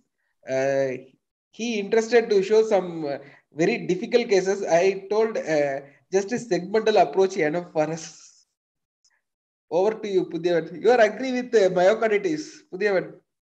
I would have liked to know if that patient had undergone a cardiac MR and whether cardiac MR showed anything. Okay, so coming to today's topic, congenital heart disease is one of the most common birth defects that we encounter in children. And the pickup of these birth defects is also increasing in recent times because of the very intensive antenatal screening programs that are available right now. So what I will do today is I will take you all through a segmental approach to both imaging as well as interpretation of congenital heart diseases. So the objectives of this talk will be to see the imaging modalities that are available to look at congenital heart diseases, the pros and cons of each modality, and how to approach imaging in congenital heart diseases. There are a plethora of choices that are available for the clinicians as far as congenital heart disease is considered, starting from transthoracic echocardiography, CT, cardiac MR, transesophageal echocardiography, and catheter angiography. Dr. Santosh spoke about catheter angiography, so I'll stick to the diagnostic imaging modalities. Coming to the transthoracic echography. So transthoracic echo is the first line choice for pediatric congenital heart diseases. No two ways about it. It uses ultrasound energy to produce image. So since it uses ultrasound energy, there is no ionizing radiation. So it can be repeated serially, and it has the best spatial and a good temporal resolution. Coming to the pros and cons of an echocardiography. So as I told, there is no ionizing radiation. You can get both anatomic data as well as functional data with a transthoracic echo. It is cheap, it is easily accessible, and it is also ideal for serial follow-up. You can just repeat it as number of times you want. The cons of a transthoracic echocardiography is that it has poor echo window. So especially in older children and adults, because of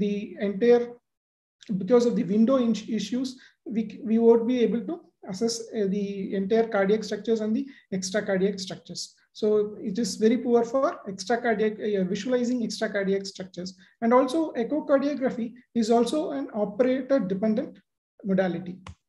Coming to CT angiography. So it helps us in a comprehensive evaluation of pediatric as well as adult congenital heart diseases.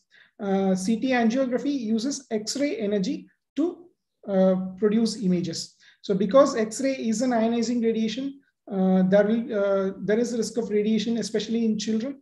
However, CT angiography provides us with a better spatial resolution in the range of around 0.5 to 0.6 millimeters. Coming to the pros and cons of CT angiography, the pros are that it provides a 3D data set because of a very good spatial resolution, and the imaging time for a CT angio is also very short. It hardly takes a few minutes to complete a CT angiography for an infant. There are no window limitations. Any body size can be imaged, and we can also use a larger FOV covering the entire chest and also the abdomen if it is necessary. So in a lot of suspected congenital heart diseases, there are associated abnormalities in the abdomen. So CT will be very helpful in covering those things also.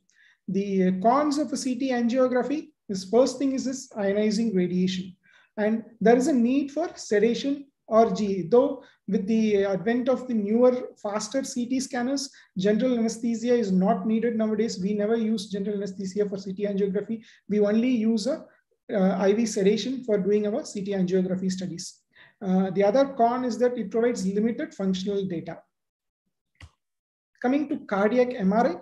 So like a CT angiography, this is also very helpful in giving a comprehensive evaluation of both pediatric and adult congenital heart diseases. And cardiac MRI uses the magnetic resonance properties of the protons that are present in our body to form images. So there is no risk of any ionizing radiation, and cardiac MR can also produce both anatomic as well as functional data. However, the cardiac MR has a poor spatial resolution. These slices are thick with 4 to 6 millimeter in thickness. However, the temporal resolution is much better. Coming to the pros and cons, as I told, there is no ionizing radiation for cardiac MRI. It provides both anatomical as well as functional data. There are no window limitations, and a larger FOV can be used for larger children and also in adults. The cons is that currently most of the cardiac MR sequences are 2D sequences. So you have a low spatial resolution in these sequences. And cardiac MR takes a long time. So especially in congenital heart diseases, it takes a minimum of around 30 to 40 minutes to do a study. So the need for general anesthesia or a deep IV sedation is mandatory while we are doing a cardiac MR. So coming to classifying congenital heart diseases, there are various ways of classifying congenital heart diseases. You can classify it based on the direction of shunt, whether it is a left to right or a right to left shunt, based on the clinical parameters, whether clinically the patient has cyanosis or no cyanosis, whether the defects are intracardiac or extracardiac. And also there are a lot of complex congenital heart diseases with a mixture of shunts in a single patient. This is more with named syndromes and heterotaxis, where there is a lot of complex congenital heart diseases. So there is a real need for a simpler approach to enumerate all the anomalies without complex jargon and without the risk of missing or overlooking certain organs. So what we need is an universally acceptable template that is easily recognizable by the physicians, cardiologists, and surgeons all alike. So coming to the segmental approach to congenital heart diseases was first put forth by Van Praag in 1972. It is nothing but a flexible and easy to understand approach to congenital heart diseases, and it is applicable to any imaging modality. It is not fixed for MR or CT. It can be used for any imaging modality. So in the segmental approach for congenital heart diseases, assessing a congenital heart disease is divided into 3 distinct segments. The first is the visceroatrial situs, second is the ventricular loop, and third is the conotruncal relation. So these are the 3 distinct segments which we will be seeing, and followed by this, then we look at the atrioventricular connection, ventriculoarterial connection, and other associated abnormalities. I will just take you through one by one. Coming to the visceroatrial situs. So what is visceroatrial situs? So it is the relationship between the heart, that is the atria, and the visceral organs. So based on the visceroatrial situs, a patient can be either situs solitus, which is normal, situs inversus, or situs ambiguous. So this visceroatrial situs is based on the atrial, pulmonary, and abdominal visceral relations. So coming to the atrial relation, so whenever we are seeing a congenital heart disease, the cardiac chambers are named after their morphology. Just because an atrium is on the right side of the chest and an atrium is on the left side of the chest doesn't make them right or the left atrium. So we have to look for the morphological right and the morphological left atrium. And atrial morphology is mainly based on the appendage morphology and the venoatrial situs. So the right atrial appendage is a broad and short appendage, whereas the left atrial appendage is a narrow and long one. And the venoatrial situs is that the suprahepatic IVC almost always drains into the right atrium. So whichever chamber the suprahepatic IVC is draining into, that is more likely to be the right atrium, whether it is on the right side or the left side of the chest. Coming to the pulmonary situs, so the right lung is a trilobed lung, whereas the right upper lobar bronchus is eparterial, meaning that the right upper lobar bronchus passes above the right pulmonary artery. Whereas the left lung is a bilobed lung and the left main bronchus passes below the left pulmonary artery.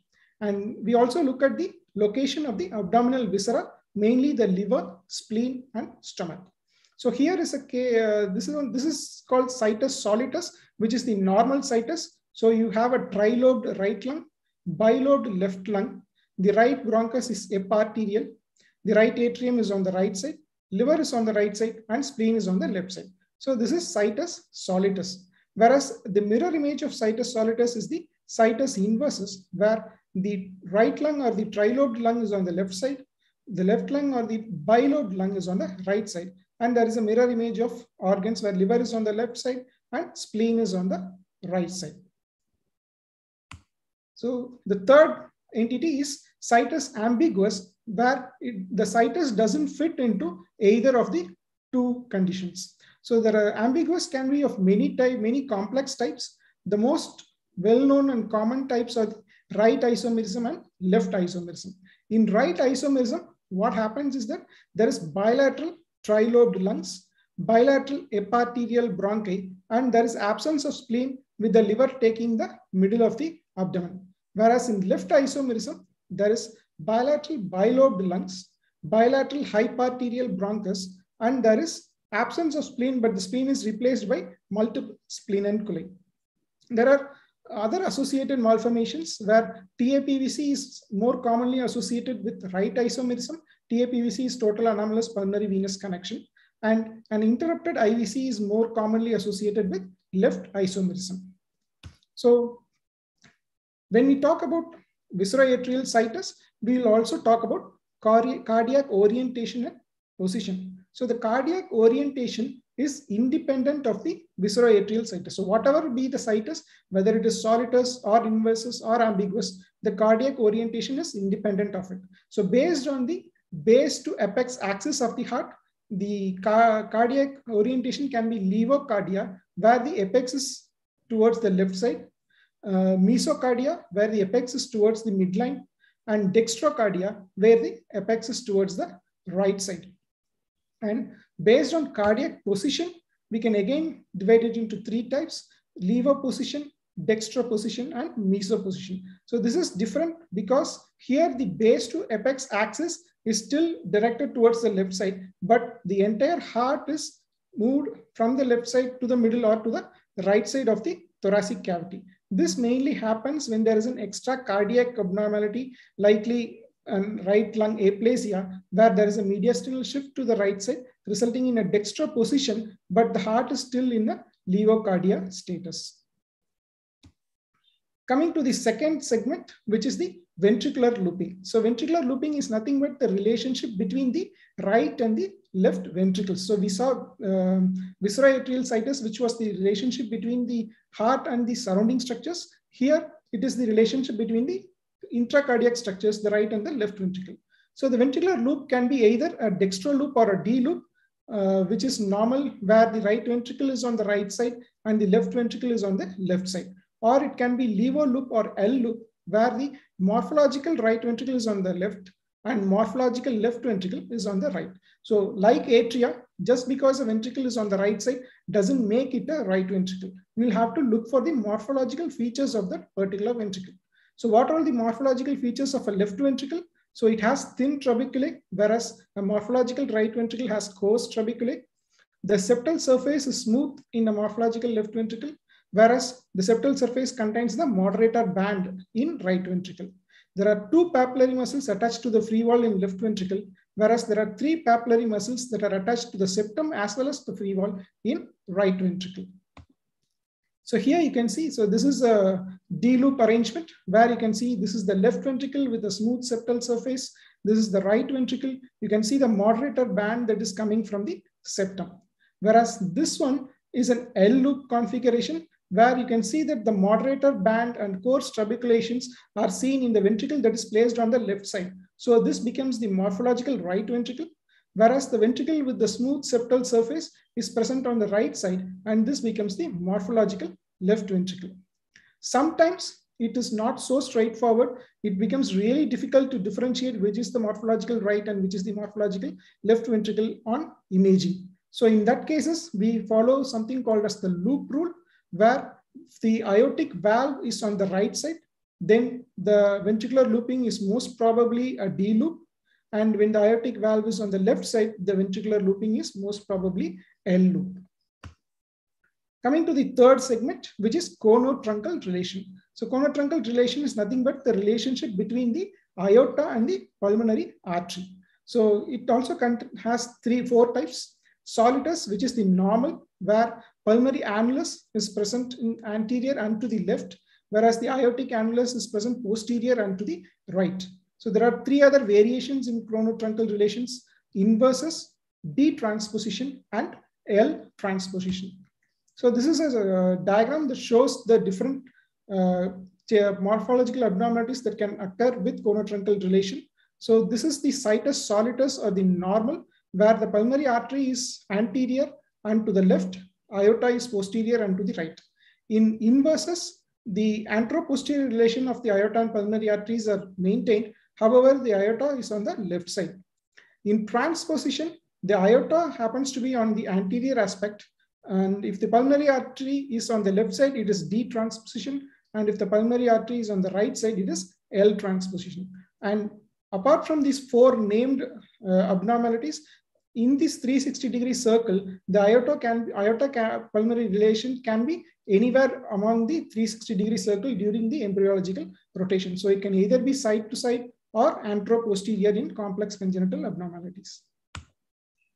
So this is an image which shows situs solitus. So this is the aorta, the left main coronary artery taking up the aorta, and this is the pulmonary artery which is placed anteriorly and to the left of the aorta.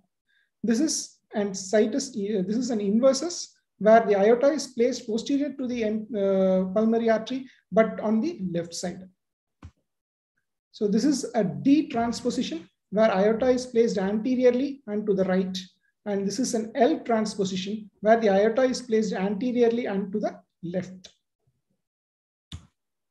So we have seen the three segmentations: visceroatrial situs, the ventricular looping, and the conotruncal relation. So the next step will be to follow the flow of blood.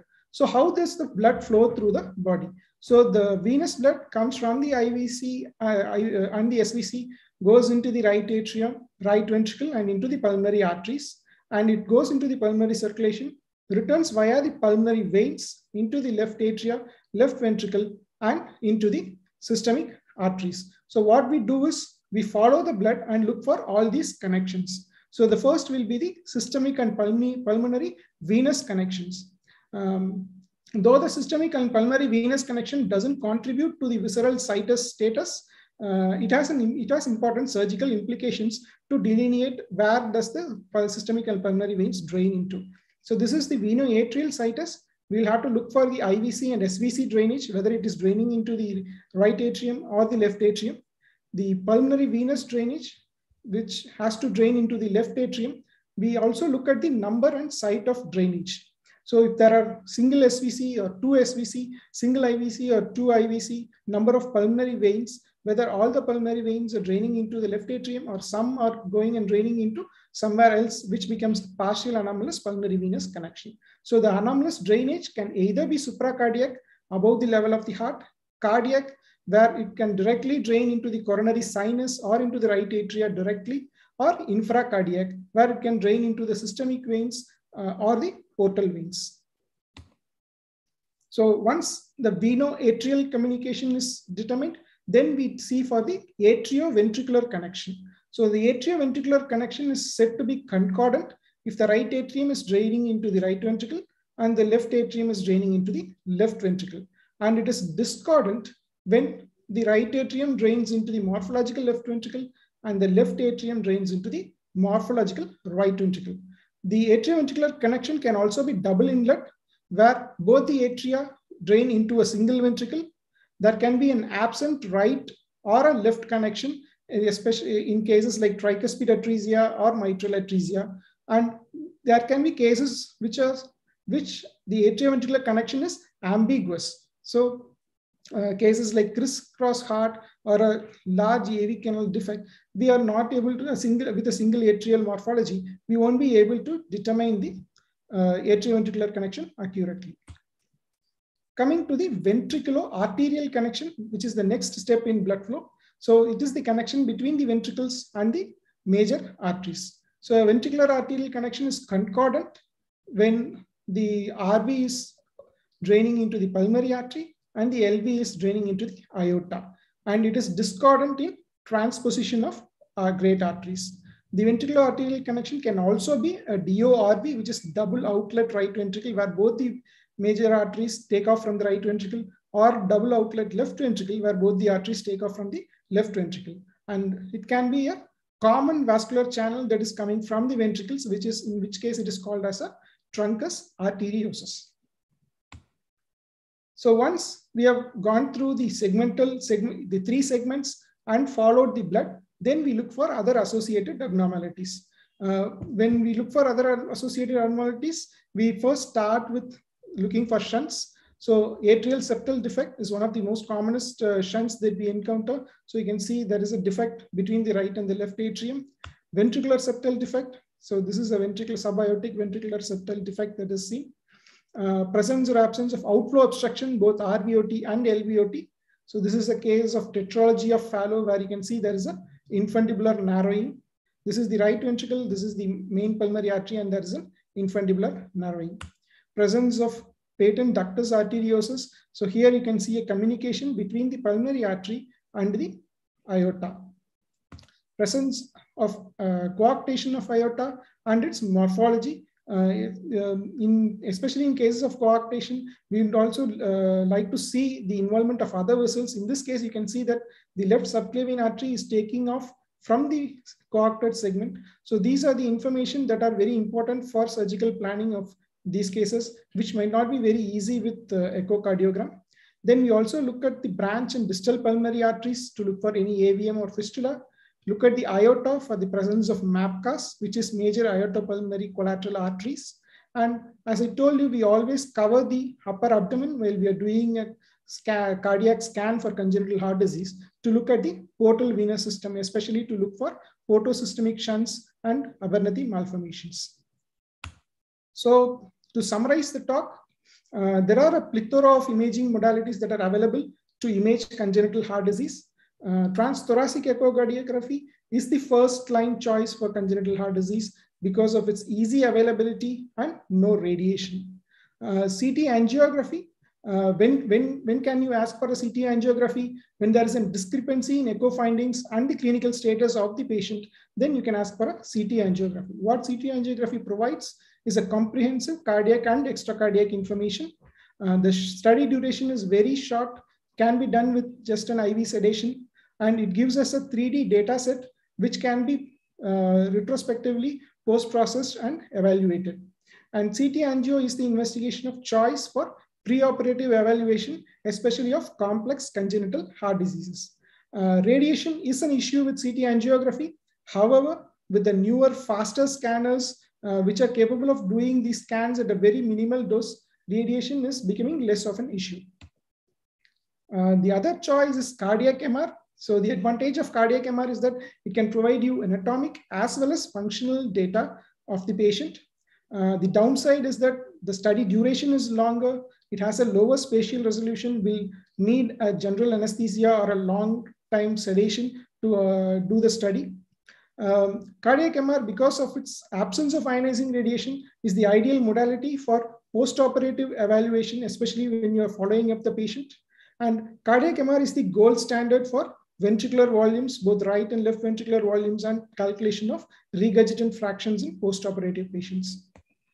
And transesophageal echocardiography is pretty useful as a problem-solving tool, especially in special scenarios when thoracic echocardiography is inadequate, and it's also useful for intraoperative monitoring.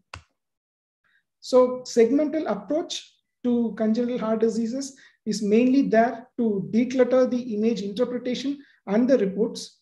And the segmental approach uses the Van Praag notation system, where it consists of a series of 3 letters to denote the visceral situs, the ventricular looping, and the conotruncal or great artery relation. So the visceral situs consists of 3 parameters: S for solitus, that is normal, I for inversus, and A for ambiguous. And the ventricular loop can be either a D loop, which is normal, and or a L loop, where the ventricles are changed the sides. And the third conotruncal relation, or the great vessel relation, can either be solitus, inversus, or a D transposition or L transposition, denoted by the letters D and L. And lastly, we also look at the cardiac orientation, on which direction the apex is pointed. We look at the intracardiac as well as the extracardiac shunts and other associated abnormalities. So when you look at a congenital heart disease report, you see something like this, where all the information that is needed for the clinician is given in a simpler way. And the moment you see that SDS, levocardia, this means that this is a visceral situs is solitus, which is normal. This is a D loop ventricle, and the great artery relation is solitus with a levocardia, which means that the apex is directed towards the left side. And this is followed by any other associated abnormalities that are present. So in this particular case, there is pulmonary infundibular narrowing with a subaortic VSD, which then gives us the diagnosis as this is a case of tetralogy of Fallot. But sometimes things are not as straightforward. You get a lot of complex congenital heart diseases where the relation between the cardiac structures and the visceral structures and the intracardiac structures are messed up. So even in these cases, the segmental approach to these types of cases will give a clear cut and an approachable method to both interpretation as well as image interpretation, as well as interpretation of the report by the clinician, so that the data that is available from imaging is transferred to the treating clinicians without any miscommunication.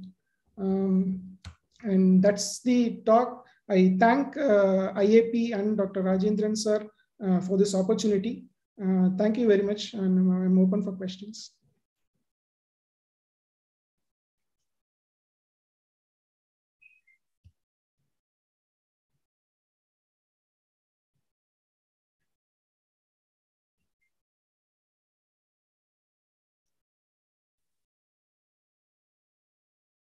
Any questions?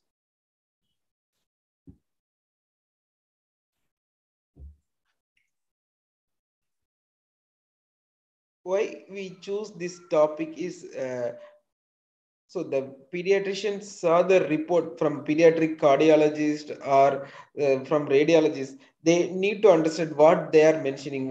So that's why we choose this basic topic, particularly in pediatric cardiology.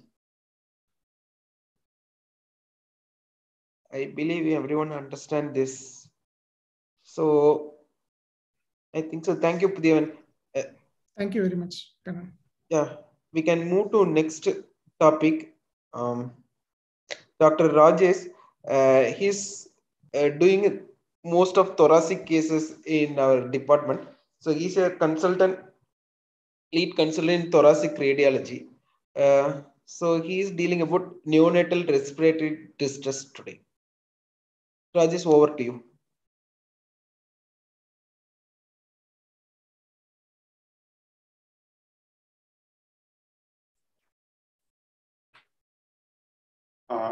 Good evening to all. Am I audible, Kanan? Yes, Rajesh. Thank you. I thank IAP Tamil Nadu Subchapter Association for giving me this opportunity, and I thank Dr. Kannan and Dr. Rajendran sir for constant support to the radiology department. Okay, I will start today's topic, and today I'm going to discuss about role of imaging in neonatal respiratory distress.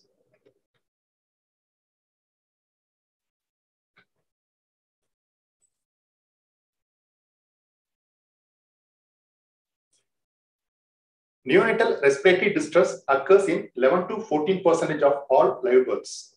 Incidence of neonatal respiratory distress depends on the gestational age.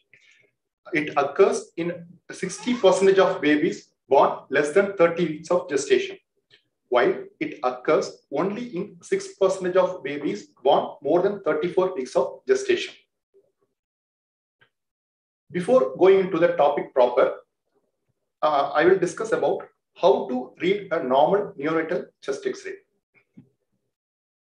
Now, first thing, we have to see certain parameters like adequate penetration. It should not be over penetrated, it should not be under penetrated. Second thing, we have to see rotation. What is rotation? This medial end of the clavicle is equidistant from the midline on both sides. If you measure the distance between the medial end of clavicle to the midline, it should be equidistant on both sides. Minor degree of rotation is acceptable, but if there is gross rotation, so it will give false interpretation of findings. So that in that time, we have to repeat the film. Then we have to see, we have pattern. Either we have to start from center to periphery or periphery to center, so that we won't miss any abnormalities. So first thing, we have to see the trachea, whether the trachea is midline or deviated to right or left side. If it is deviated, then we have to search for underlying abnormality. Then we have to see the mediastinal contour, whether the mediastinum is normal or enlarged. Then we have to see the cardiomegaly. whether the heart border is normal or is enlarged. Then we have to see the hilum. So this point is a hilum, right hilum, and this is left hilum. Then we have to see the diaphragm. Usually, this anterior end of the sixth rib cuts at the level of dome of diaphragm. It indicates adequate respiration. So this is diaphragm. Then we have to see cardiophrenic angle and costophrenic angle. Then we have to see the lung for any pattern recognition. So initially we have to start with apex. What is apex?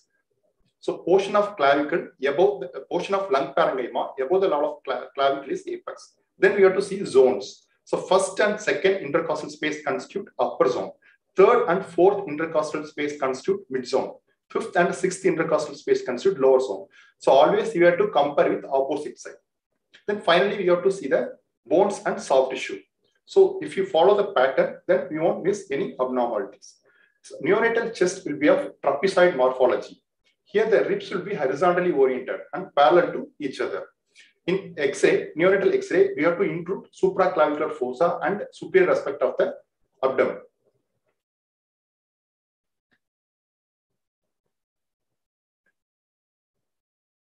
So this is grossly rotator flume. If you see the medial end of the clavicle on the right side is here and left side is here. So this is grossly rotator flume.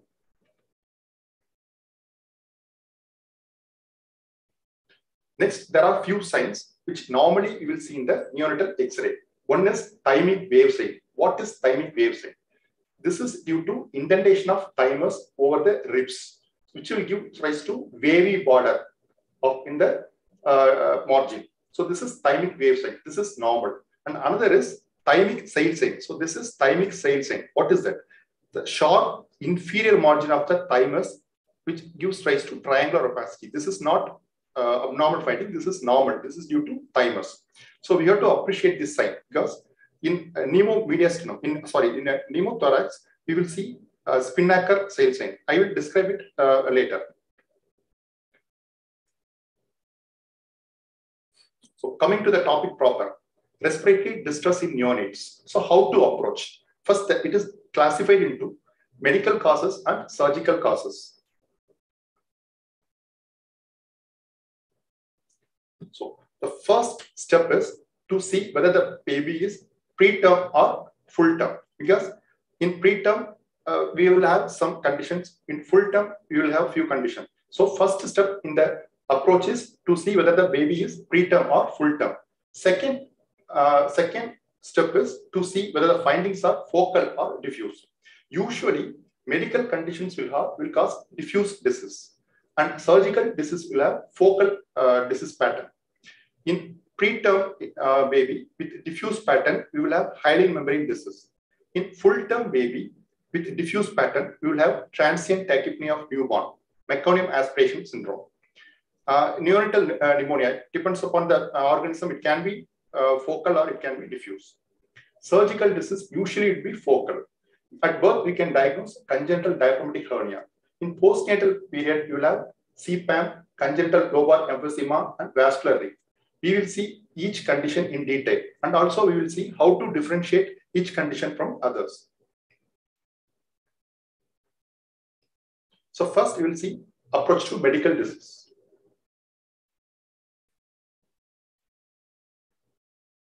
So this is hyaline membrane disease. So what is hyaline membrane disease? This is also called surfactant deficiency disorder. So surfactant is a lipoprotein produced by type 2 pneumocytes. So this surfactant which helps in reducing the surface tension within the alveoli. So thereby helps in lung expansion during respiration. In patients with hyaline membrane disease, there will be deficiency of surfactant. So there will be increased surface tension within the alveoli. So there will be reduced lung complaints. So the lung will go for atelectasis. Atelectatic lung will be hypoaerated or underaerated. So there will be volume of the lung will be reduced. So the main finding in hyaline membrane disease is low lung volume. If you find hyperinflation, then you can exclude hyaline membrane disease.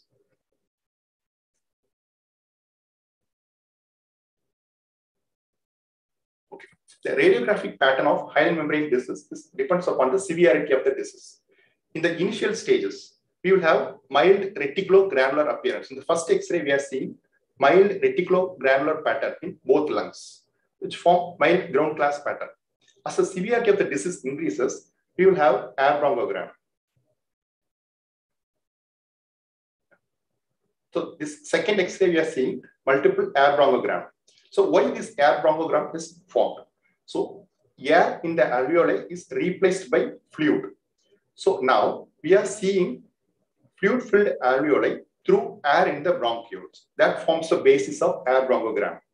In the severe stage, we will have bilateral, symmetrical, confluent, fluffy opacities, alveolar opacities in both sides with air bronchogram, which obscures the cardiophrenic borders. Normally, you will see cardiophrenic borders here, but here we can't differentiate the cardiophrenic borders. So bilateral, symmetrical, confluent opacities, which obscures the cardiophrenic borders. So that also called white out lung. So this one we can see in the severe stage of hyaline membrane disease.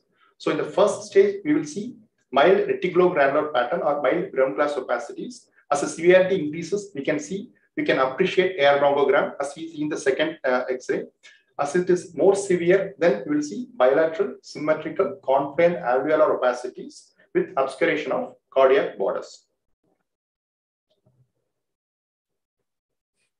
Now, X-ray are also useful in monitoring the response to treatment. So here we are seeing two X-rays. The first X-ray taken in a neonate born at the 30 weeks of gestation. We are seeing some confluent fluffy opacities. Now the second X-ray taken after 18 hours of starting the surfactant treatment.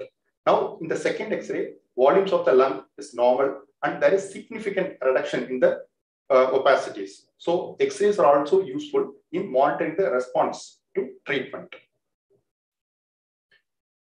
Next, X-rays are also useful in assessing the complication. For example, in this case, we are seeing linear lucencies. So this is due to pulmonary interstitial emphysema. And here we are seeing pneumothorax, lucencies with absent vascular marking. This is pneumothorax. This is again, we are seeing pneumothorax with thymic spinnaker sign. This thymic spinnaker sign is due to air outlining the thymus. Here the thymic lobes are laterally displaced.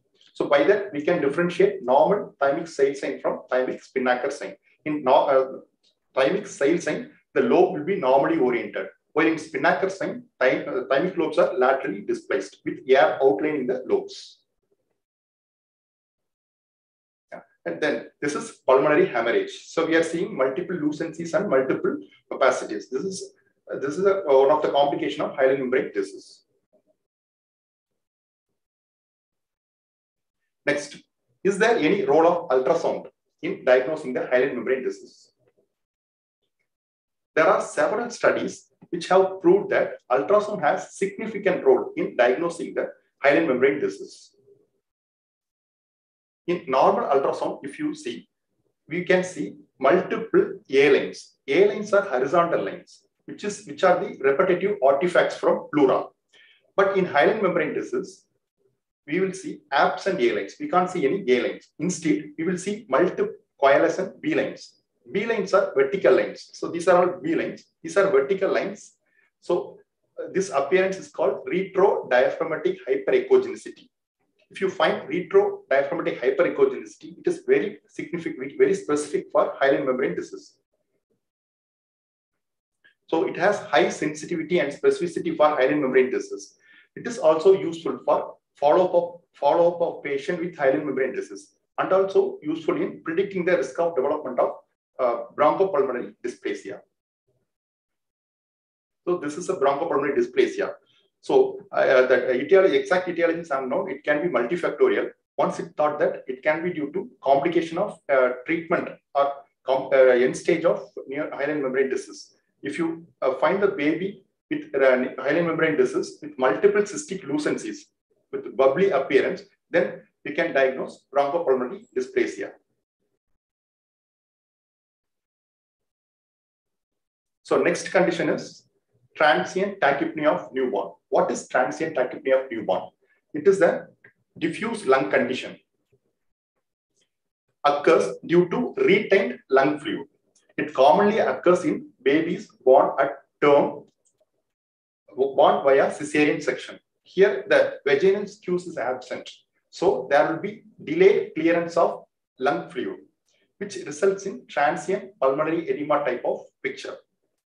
Here, the chest X-ray findings will be, if you see the first X-ray, it is typical of transient tachypnea of newborn.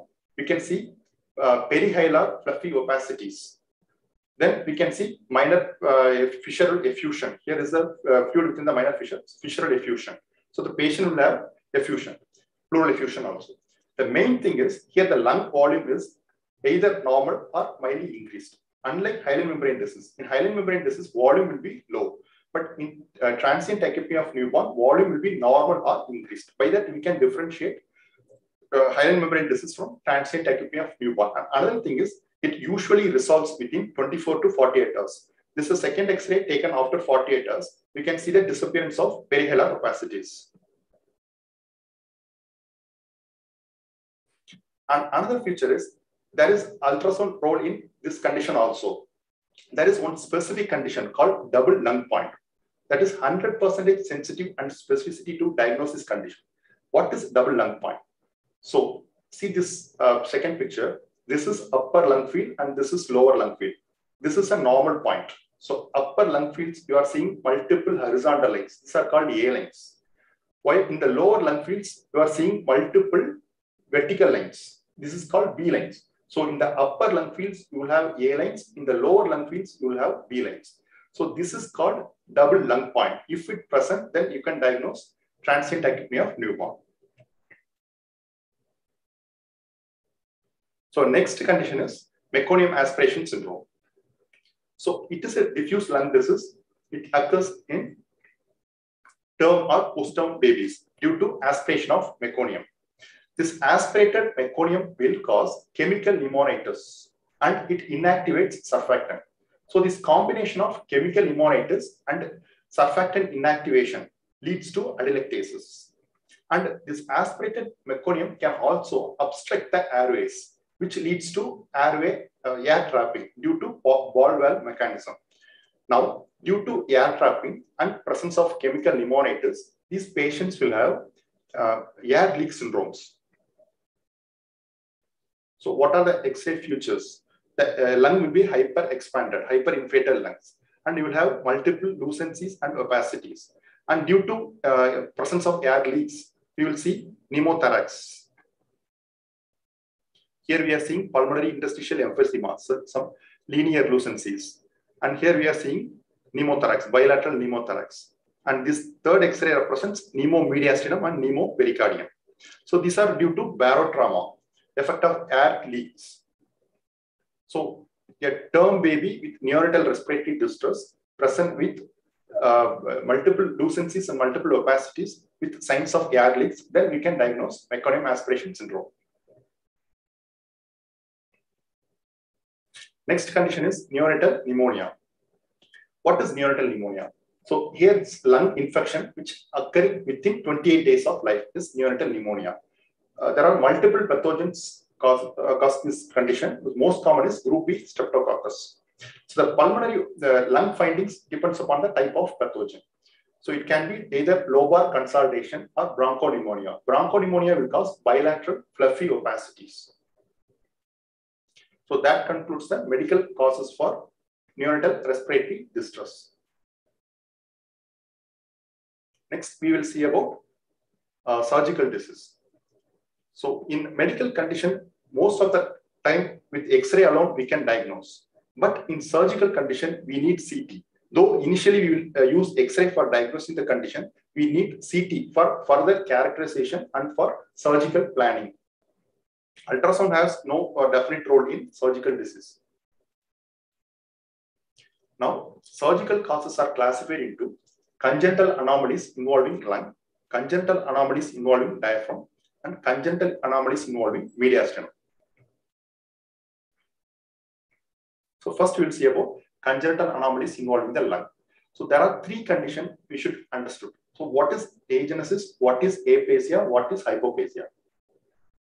Now in lung agenesis, So this, see the first X-ray and CT, the lung will be absent and there is no bronchus. So we are seeing left bronchus, there is no right bronchus and there is no right pulmonary artery. So absent lung, absent bronchus and absent pulmonary artery. This is lung agenesis. This is second set is lung aplasia. Here also the lung will be absent. Okay, there is no pulmonary artery on the affected side, but here we can see the rudimentary bronchus. So this rudimentary bronchus indicates this is lung aplasia. Then third set indicates lung hypoplasia. So here we can see hypoplastic lung and small pulmonary artery, and also we can see the bronchus. So if you find absent lung, absent bronchus, absent pulmonary artery, it indicates lung agenesis. If you find rudimentary bronchus, that is lung aplasia. Then if you find rudimentary lung, rudimentary bronchus with narrow calibered pulmonary artery and the affected side, then that is lung hypoplasia. So this is schematic representation which represents three conditions: lung agenesis, lung aplasia, and lung hypoplasia. So next is congenital pulmonary airway malformation. Previously, it is called as CCAM, congenital cystic cardiomyopathy malformation, but now the term is revised into CPAM, congenital pulmonary airway malformation. This is most common congenital lung lesion. This happens due to failure of bronchoalveolar development. So this is due to defect in the normal pulmonary bronchoalveolar development, which leads to CPAM. So there are 5 types in CPAM. So type 1 is mal development occurs at bronchiolar or at the junction of bronchi-bronchiolar level. So in the type 1, you will have multiple cysts with 1 or 2 cysts will be larger. That is more than 2 centimeters. That is most common type. About 70% of the CPAM will be type 1. Then type 2 is development at bronchiolar level, mal development at bronchiolar level. Here we will have multiple cysts, but cyst size will be smaller. It is less than 2 centimeters. If it is more than 2 centimeters, it is type 1. If it is less than 2 centimeters, it is type 2. So then type 3. In type 3, there will be mal development at the level of bronchiolar and alveolar junction. So here we will have microcyst. So we can't find out the cyst. So it will be like a solid appearing mass lesion. Then type 4. Here the type 4 is mal development at the level of distal acinar level. So we will have a the single large cyst. Since type 1 also have large cyst, sometimes it will be very difficult to differentiate type 1 and type 4. So there is one other type. Recently in the revised Stoker classification, they have added the type 0. That is due to severe acinar dysgenesis. Imagingly, we can't imagine because it is uniformly fatal. So we can't image it. And another is, there are some complications which happen in this condition. Type 1 babies can develop bronchoalveolar carcinoma and type 4 babies will develop pleuroplastimal carcinoma.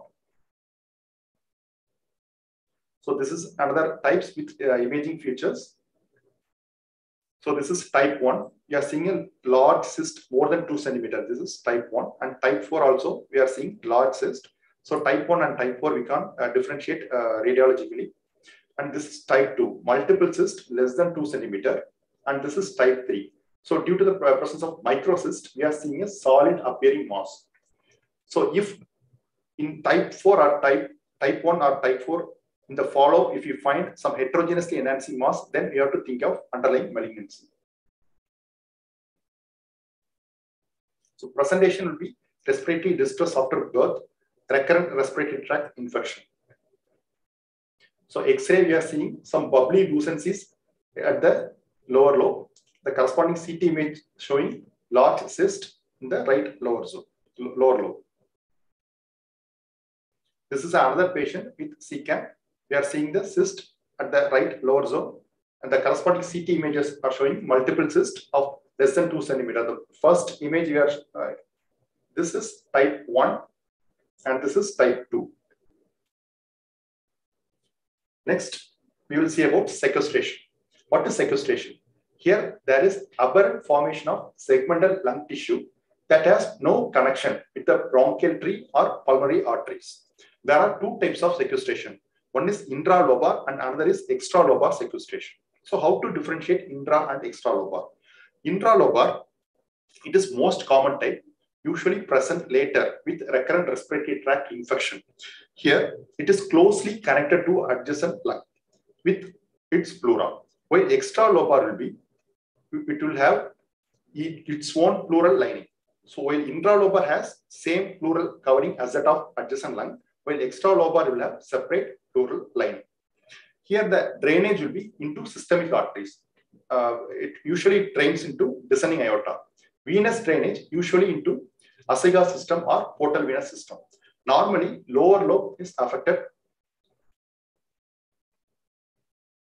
So this is a CT reconstructed image showing sequestrated right lower lobe. Here we are seeing the affected segments drain into systemic arteries. So the artery arises from descending thoracic aorta. And this third image showing hybrid lesion. What is hybrid lesion?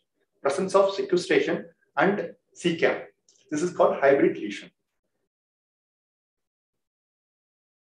Next condition is congenital lobar emphysema.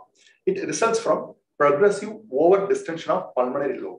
That is due to obstruction. The obstruction can be either intrinsic or extrinsic, usually present before 6 months of age with respiratory distress. Here, the findings will be the affected lungs shows hyperlucency. Here we are seeing hyperlucent right upper and mid zone. The CT of this patient showing hyperinflated lobe with the paucity of vascular markings. Then it compresses the adjacent lung with mediastinal shift. So if you find a lobar hyperlucency with paucity of vascular marking with mediastinal shift, then you have to think of congenital lobar hyperinflation.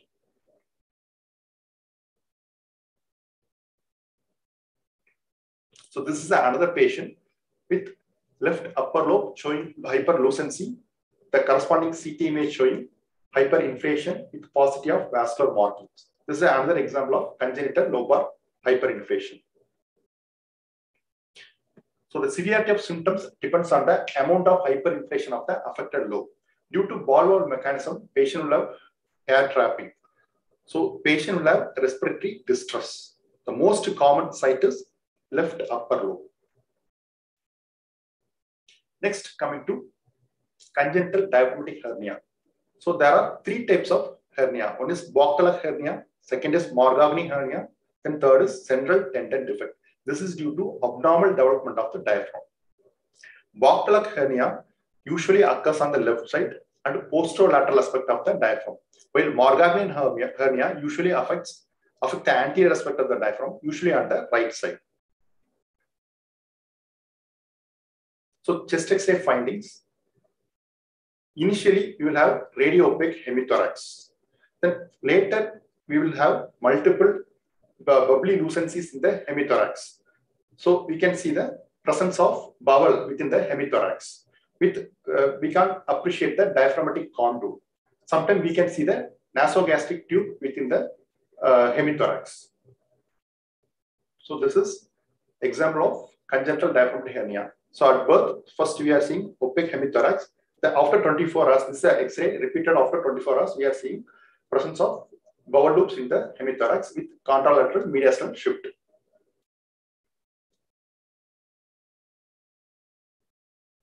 This is another patient with bubbly lucencies in the hemithorax. The CT of the patient shows presence of stomach and large bowel loops in the left hemithorax. So this is an example of congenital diaphragmatic hernia. So here we can't appreciate the diaphragmatic contour as a top on the right side. Next, the final topic is congenital vascular malformation or tracheobronchial obstruction. So there are some certain conditions which compresses the trachea, which leads to respiratory distress. So this condition is congenital innominate artery compression syndrome. So there will be right innominate artery compression syndrome. Here, this artery compresses the anterior aspect of trachea. So if you find indentation over the anterior aspect of trachea, then you can find out, you can diagnose this condition. Next is pulmonary sling. What is pulmonary sling? Here we are seeing some indentation. This barium image showing indentation over the anterior aspect of esophagus. So the corresponding patient CT image showing this is left pulmonary artery. Here we are seeing left pulmonary artery arises from right pulmonary artery with indentation over the anterior aspect of esophagus and posterior aspect of trachea. So corresponding reformatted image shows narrowing, and we can, with this image, we can assess the length of narrowing. So which helps in surgical planning. So this is another reformatted image. We can assess the degree of tracheal compression and length of the compression. They can give to the surgeon for surgical plan. And next is double aortic arch. This is most common type of malformation, which is symptomatic cause of obstruction. This is a barium image showing obstruction on both sides. So this is a double aortic arch. So corresponding CT image, that is a reformatted CT image, we can see the double aortic arch. This forms a sling around trachea and esophagus, which compresses the trachea, so which leads to respiratory distress. And this is aberrant right subclavian artery, which forms sling posterior to the trachea, causing compression of trachea. We can see the narrowing of trachea. This is an axial and sagittal image. So we can, here we can see the narrowing of trachea. So finally, for diagnosing the medical condition causing neonatal respiratory distress, we need X-ray and sometimes ultrasound. But for surgical condition, we need X-ray and multi-detector CT with reformation for surgical plan. So finally, to conclude, how to approach a neonatal respiratory distress syndrome. So first step is we should know whether the baby is preterm or full term. The next step is whether the findings are diffuse or focal. If the findings are diffuse and the baby is preterm, then we should go in the direction of surfactant deficiency disorder. And if the baby is full term and the findings are diffuse, then we have to think of transient tachypnea of newborn, meconium aspiration syndrome. Then there are some other rare conditions which includes diffuse developmental disorder, congenital surfactant dysfunction disorder, congenital pulmonary lymphangiectasia. Then if the findings are focal, then we have to think of surgical condition. If the affected lobe is, if there is hyperlucent, then we have to think of congenital lobar hyperinflation. If there are multiple cysts, then we have to think in the direction of congenital pulmonary airway malformation. In the reformatted image, if you see the artery, systemic artery draining the segment, then you have to think of bronchopulmonary sequestration. There are some conditions which can present both diffuse and focal. The common is neonatal pneumonia. So in this, we have to see the clinical picture of presence of fever, high-grade fever with respiratory distress, and presence of multiple fluffy opacities. Then we can diagnose neonatal pneumonia. Thank you.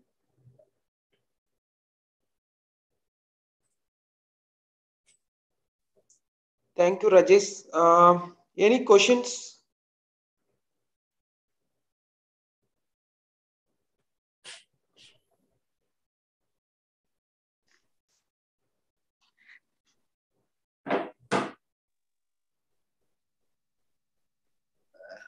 Dr. Rajesh, that was a very wonderful, very useful deliberation on neonatal X-rays, and all the other topics are excellent. Thank you, sir. Very excellent and very useful also. This is the first of its kind, as Doctor mentioned, in radiology in pediatrics. Thank you, sir. Thank you, sir. Next speaker is Sriram Varadarajan. He finished his DM Neuroradiology from prestigious NIMANS, Bangalore. Then he worked in CMC, and he is very passionate about the stroke. I will give an example. He wrote so many articles, not in pediatrics, even he wrote article in neonatal stroke itself. So that much he passionate about stroke. He can speak 1 month in stroke also, but I asked them to speak about neuro emergencies, the pediatric neuro emergencies. So thank you, Sriram. You can share your screen. Yeah, am I audible first? Yeah. Is my screen being shared? Yes, we can see your screen. So I'll just dive in. I think we are running short of time. So the topic that actually I personally requested was pediatric neuroemergencies with an imaging approach and not the whole collection of cases that we generally see, case 1, case 2, case 3. I'm more of a kind where, just bring in the value addition to it, understand the approach towards the residents.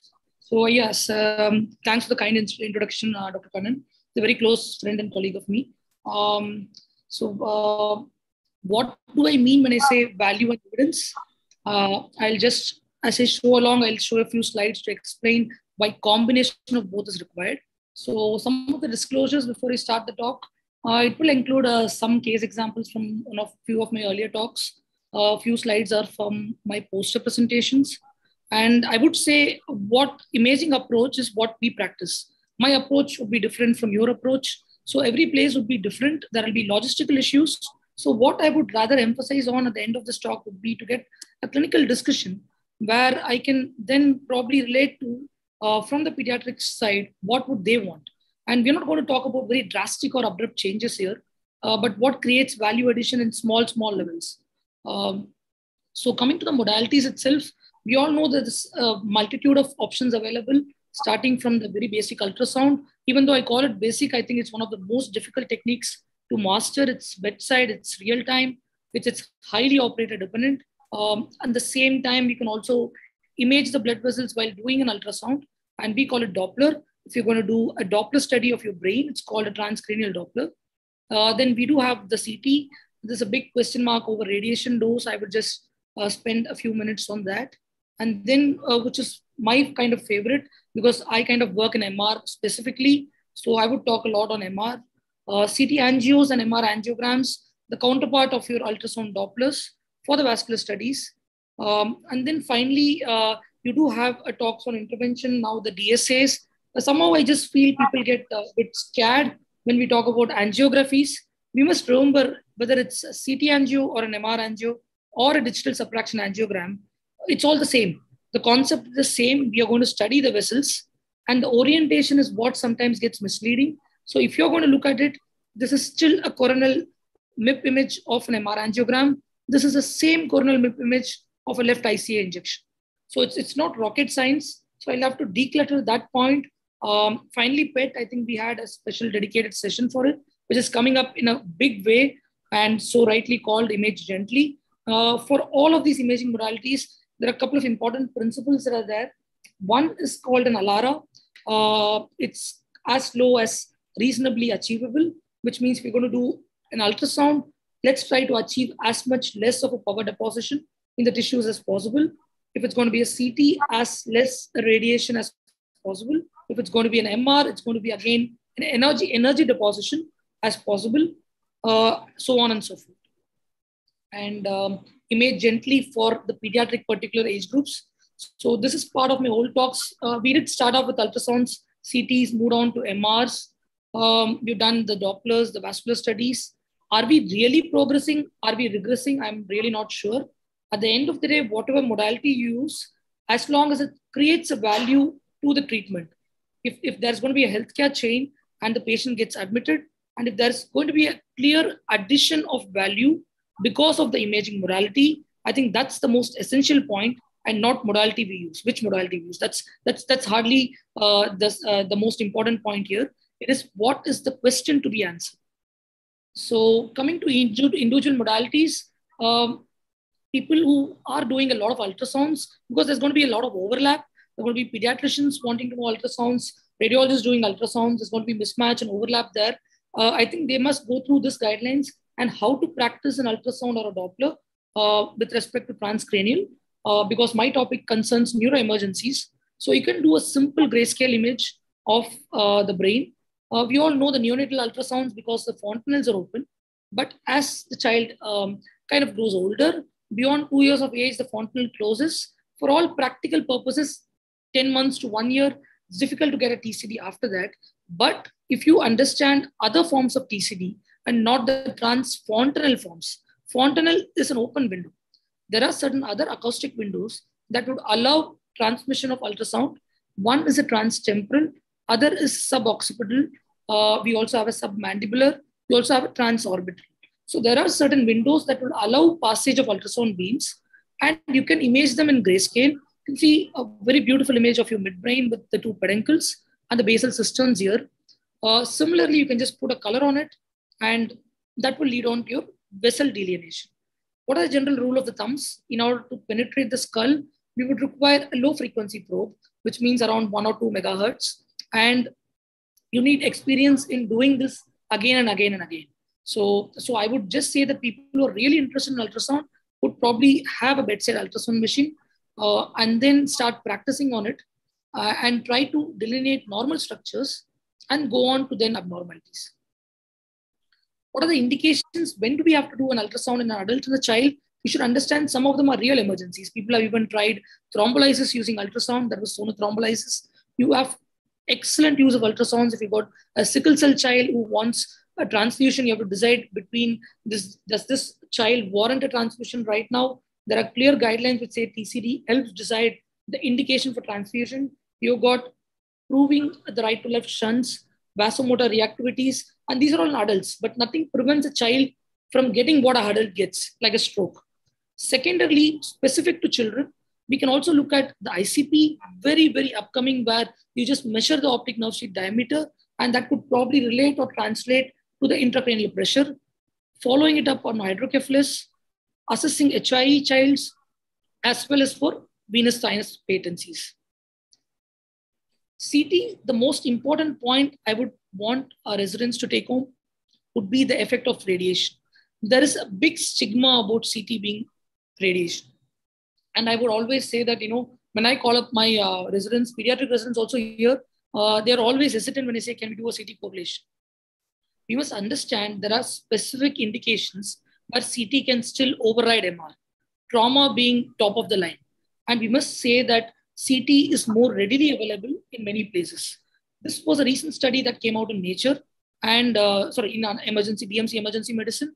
And they actually found that the 3 commonest indications for getting a CT scan brain in a child was either seizures, head injuries, or an altered mental status. And as we can see, there are clear guidelines on how much dose should the child receive. That was applicable sometime earlier. That was the ICRP 60 recommendations. This is the International Commission of Radiation Protection. You have the latest guidelines, which are the ICRP 103. What was really interesting in this study was, if you really have a demarcation in your emergency between a general emergency department and a pediatric emergency department, they actually found if you have a dedicated pediatric emergency, the CT dose for a pediatric child CT was actually reduced. And that is quite fascinating because even high volume centers, I don't see a dedicated pediatric emergency coming up. And if you have that, it drives home the fact we are looking at children specifically. And once they go into the CT, you have to alter your dose index and the CT dose index and the dose products accordingly. So this was a fascinating study. What happens here in KMCH, every CT scan is accompanied by the data on how much is the radiation dose, as we can see here. Here we give it in MAS and DLPs. You have the CT DI volume and you also have the DLP. So these are parameters of the radiation dose. So I would just say it's better to have a pediatric ED, tailored scans with a recommended dose, which should not be exceeded, which is saved at the ER, and then don't have to hesitate for doing a CT scan. Going on to a CT angiogram or a DSA. So if CT was radiation, shouldn't CT angio be even more radiation? And then that's about the truth. You can see here, when you do a plain CT, it's around 2 millisieverts the dose. If you do a CT angiogram, it can go beyond 4 millisieverts as compared to, let's say, a DSA, which is roughly around 4 to 6, slightly beyond that. If you can see the outliers, it can even go up to 8 millisieverts. But we must understand this is for a single phase CT angiogram. So what do I mean when I see a single phase? Things have moved on where we look at multiphasic angiogram. I'll show in a subsequent slide what we do here, and that's for adults and not specifically pediatrics. So why do we do an angiogram? Is to look at the vessels. So what are the commonest abnormalities that you can get? You will either get an aneurysm, which is not rocket science, just an outpouching in the vessel. You will get a fistula or a vein of Galen malformations. You will get an AVM from time to time. So you must also imagine if there is a trauma causing an hematoma, and we're not sure whether the hematoma as an underlying vascular pathology associated. What if you had a child who had a ruptured aneurysm, suffered a fall, and then underwent trauma? So it's difficult sometimes. So you might have to look at a combination of CT with a CT angio in certain neuroemergency situations. Going on to MR, which is my kind of personal favorite, it's quite confusing if you look at all the sequences available. You can still destructure it as to the order of priority, starting with the diffusion. Again, it's beyond the purview of this talk to look at physics. But just imagine if you're going to write a request form, you can have a screening MR which can just include 2 sequences to look at acute emergencies. You can have a limited study because also the child might not cooperate. And if you have a full-fledged study that takes half an hour to 45 minutes, it might require GA or sedation. But what about if I say a diffusion sequence happens in seconds? That's now looking even more feasible than a CT, right? But only thing, the CT is an open gantry. You can still hold the child's head. MR is not open, it's closed. The child is going to be inside your gantry quite deep. So the child, if at all, even has to cooperate for 5 minutes for us to get a diffusion and flat. The sound is unlike a CT. It's quite loud. And then you move on to something called a gradient or an SWA sequence. That's just to look for bleed or calcifications. You have a non-contrast advantage of MR, which means unlike a CT, if I have to look at my MR angiogram or an MR venogram, I can get to do it without having to give contrast. The basic T1 and T2, which would be emphasized in your exams, gray matter, white matter, bright, dark, again, beyond the purview of this particular talk, you can use contrast for selective situations. The machines that we have, we got a problem of plenty. We've got 2 machines, one a 3T, one a 1.5. How does it matter? We must understand if an institute has a 3 Tesla scan available, an epilepsy patient would probably fit into a 3T more likely than 1.5. An epilepsy protocol is one specific indication where you would often require a 3 Tesla scan, but it's not a must. Sometimes an epilepsy can be caused by a focal granuloma.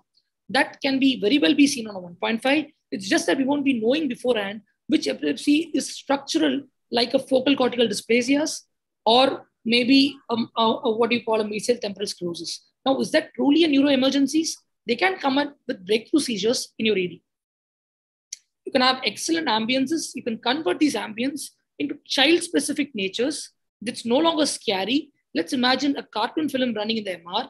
Your child is more likely to cooperate for such an MR. It's called an in-bore ambience. And you get that with the scanners these days.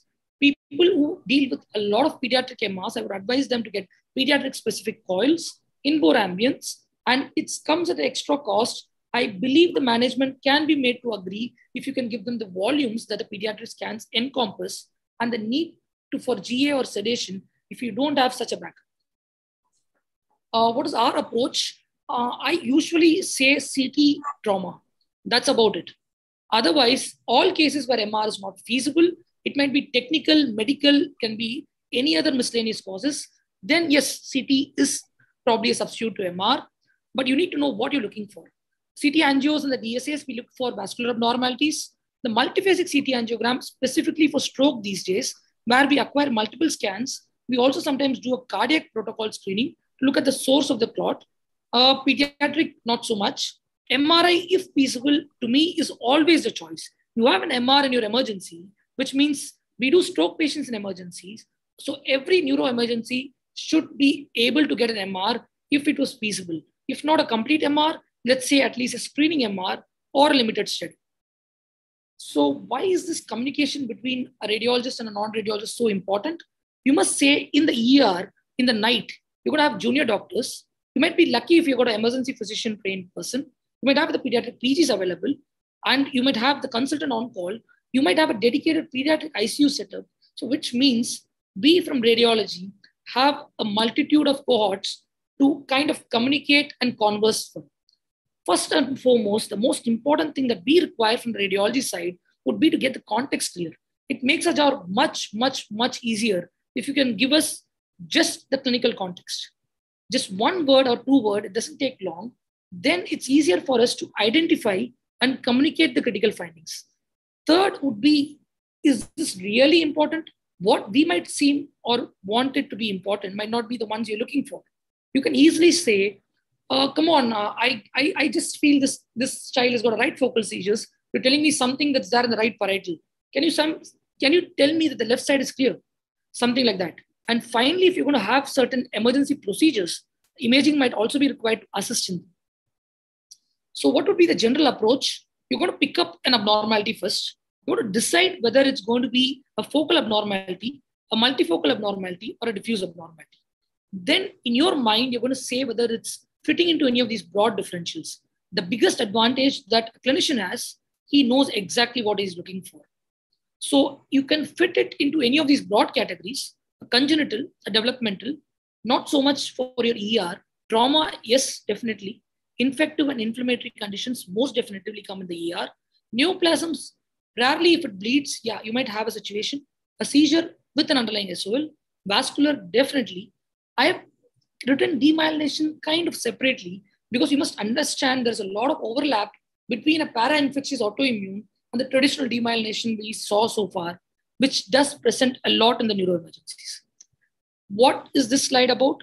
It's very simple. Brain is blessed with symmetry. If you have symmetry, you know the right and left match. If something doesn't match, it's abnormal. Unlike an asymmetry, once you see that you have an asymmetry in a symmetrical organ, you can easily pick up the abnormality. So for that, the next thing would be to understand your anatomy. These are axial sections as we run down from the top, that is your vertex, to your skull base.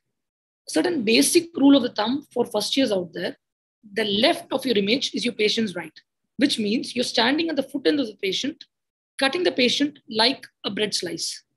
The right of your patient is on your left. The left of your patient is on your right. I hope that is very clear. On top would be your anterior or your head part. On your bottom would be your posterior or your occiput. You are standing at the foot end, cutting the patient slice by slice. What about sagittal? You're standing by the side, cutting the patient side by side, which means your face or your front is on your left. So let me scroll the sagittal. Yeah, this is a mid-sagittal image. So this is your front, this is your back, this is your top, this is your bottom. Why did I stop here at the mid-sagittal?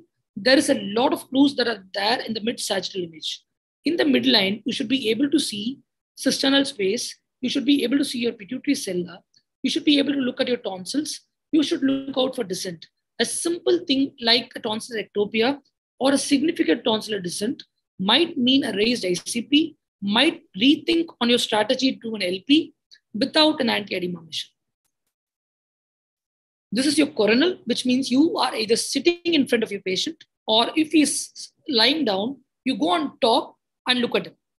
And that means, again, the patient's right is on your left. The patient's left is on your right. The patient's head end is on your top. Foot end is on your bottom. The other raised ICP features that can still be seen, even if it's a CT, is to look at your perioptic nerve sheets. Symmetry versus asymmetry. Midline shift, by drawing a line straight in the midline, you will have to make sure that you measure the midline shift at the level of your abnormality.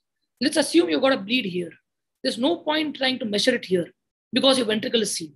So I always say, give your midline shift at a specific standardized level. If it's going to be at coronal sections at the level of foramen of Monroe, or specify at the level of your pathology, the midline shift based on your Fox or any other midline structure is so much. Anything more than 5 is significant. Extraaxial collection more than 10 is deemed significant. An ICH volume is again to be measured by an ABC 2x2 method. So these are certain simple things which are often not given the same importance like a very difficult diagnosis. You can do the same thing if you're looking at an MR. It's not very different. Use your CT. Don't get confused. A T1 image means a gray is gray, a white is white, CSF is dark. The T2, the gray and white is inverted. You have other sequences which is beyond the purview of this talk. T1 is for anatomy and the T2 and the flare is for pathology. So same sagittal, the same coronal. The contrast on an MR is much superior, as we can see, as compared to a CT. What would be a general approach? Let's say seizures is an emergency. The approach doesn't change because it's a broad approach. Let's say I have a pediatric code in our ER. Now, the first thing to be decided would be the ER person seeing whether it's unstable or stable. If he's unstable, you're not going to get too much time to do the MR. So you're going to get a baseline plain CT, but are you going to think of an angiogram on the gantry itself?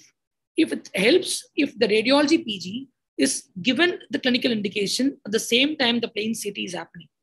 And then he will let you know if there is an atypical bleed, should you proceed with an angiogram in the same sitting. The next thing, are there any emergency findings? Because they might go into surgery.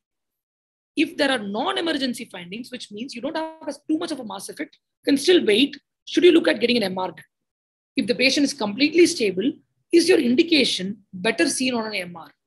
And then if on the MR, if he becomes uncooperative, would you want just a screening protocol, which means again, the clinical communication is very important. It will help us decide what are going to be the first 1 or 2 sequences. And then you can finish the rest later also. The baseline plain CT is the must if your MR is unavailable in your department. And you can get an interval MR done as and when it becomes feasible. What is your role of plain CTs for those who are uncooperative and urgent surgical indications? What are the broad things we are looking at? Acute bleed, frank infarcts, early hydrocephalus. What are the baseline scan looking at? And you can do a follow-up for doing the same things. Sometimes the patient might deteriorate. Now you say that is not an emergency, but you have to understand a stable become unstable means that is also an emergency. Only this time it's happening in the ward and not in your ER. So then the follow-up study is equally important as your baseline. You want to look at what is going to happen. And if you don't have a baseline, let's say the patient comes from an outside scan and that is not being communicated to the radiologist in the department, you are going to get a suboptimal report, but you do have the outside scan with you. So if there is a doubt, you can always get back to us with the outside image and we then do a comparative study. But without that, you're going to get a bland report. You look for the same things, whether it's increased, decreased, stable, unstable, any other interval change. Role of contrast, if you're looking at venous sinus thrombosis, if you're looking at any tumors, maybe if the patient is stable, get it done on MR. If you're having an atypical parenchymal bleed, which means non-hypertensive, because majority of the bleeds in a pediatric patient is often atypical, try to decide on an angiogram stat. You can look at an extraaxial bleed. It can be an intraaxial bleed. It can be ischemic changes or a large frank infarct, tumor with calcifications, sometimes just a past gliosis coming with seizures in the emergency now. You can have a venous sinus thrombosis, which is picked up by the empty delta sign, or you can have an AV malformation. This is like the spectrum on CT that can even be seen on a plain CT. Because this is plain, you will get an hyperdense region here in the sinus. This would have serpentine linear vessels. So even though we have given contrast, it's not a must that every time contrast is required. If you're in doubt, decide between doing a contrast CT versus shifting to MR based on the clinical status and the indication. The screening MR, 2 sequences, other limited studies based on the indication. Some advanced studies, again, I will not stress on in this talk. These are the different sequences. Diffusion picks up all acute abnormalities. A flare will pick up a chronic pathology as well as a semi-acute or after 6 hours, so as to speak. SWA will pick up your bleeds and calcifications. Without giving contrast, you can look at your angiogram, you can look at your venogram, certain other advanced sequences like perfusion as well as contrast. You must understand the primary pathology can be something. It can cause seizures. The seizure itself can cause imaging findings, which means the MR becomes more complicated if you're trying to understand what did my primary pathology cause. After that, did the seizure happen? And did that cause certain abnormalities? I won't go into the specifics of it, just understand the downstream cascade of an acute emergencies can itself produce imaging changes, and MR helps us demarcate the primary insult from the secondary insult. Few cases to wind up. Trauma, most important is the midline shift. Decide on the potential for a vascular injury or a vascular event causing the trauma in the first place. A bony injury to look at bone windows, and finally other miscellaneous causes. You can get all of them even in a soft tissue. You can see that the bone is displaced. You can get a bleed. You can get pneumocephalus. So use what is available. Change your windows to look for extraaxial bleeds, so on and so forth. An infection will not have a lot of changes on your CT. But the first thing to be noted is where is the sulcal space? We have a previous case. This is a child. These were other adult cases. But even in a child, you're able to see the sulcal space. Where is the sulcal space here in this particular child? A non-visualization of sulcal space with a mild opening of your temporal horns might still be an early meningitis. Use the clinical context, push for signs of raised ICP. Is there significant tonsillar descent? Is there partial empty cella? If you do an MR, you might pick up something called a MERS or a viral encephalopathy with splenial signal change. I'm just covering from basic to advanced because so as to give the overall view of what can be there. You must understand an infection can cause secondary vascular abnormalities, can cause secondary hydrocephalus. A simple criteria of doing an LP becomes equally important as diagnosing a meningitis. So that is the most important thing. This is also important to say that there is no features of raised ICP. A granuloma can be picked up when you give contrast very clearly. Even without a contrast, you can see this edema. So sometimes it can be a diffuse meningitis than a focal granuloma.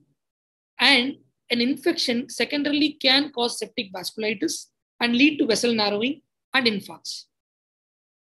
Going to strictly vascular, large infarcts, then hemorrhagic infarcts versus actually hemorrhagic infarct due to underlying CVT, which means an arterial infarct can bleed. A true proper hemorrhagic infarcts can be due to an underlying CVT. You can also see that MR is far superior because it shows the filling defect clearly on your subtracted images, but you can use patterns when we have bithalamic signal change. Is it an NF? Is it a deep CVT? Are we looking at a viral infection? Are we looking at a Robin-encephalitis? Or is it a deep CVT?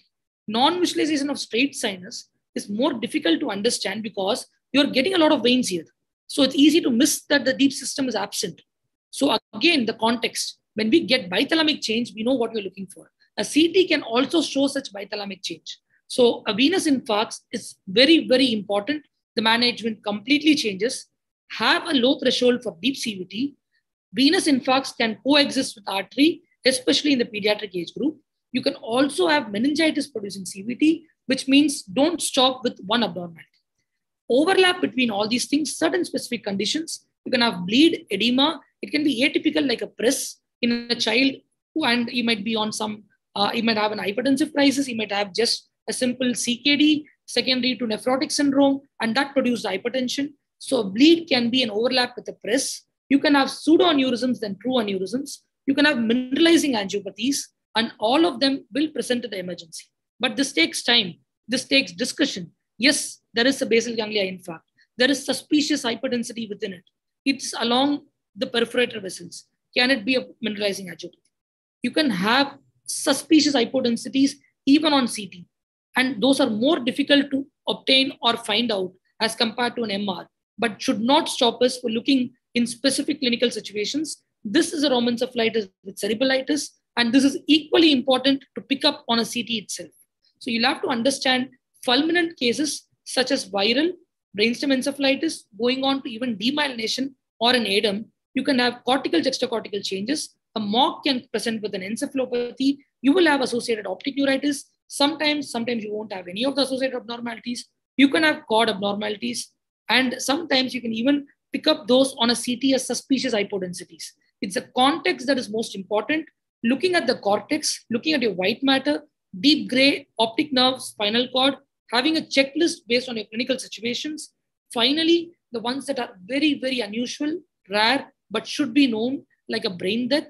Look out for completely different appearing brain, totally loss of gray-white differentiation. It's there, but it's looking kind of smudged.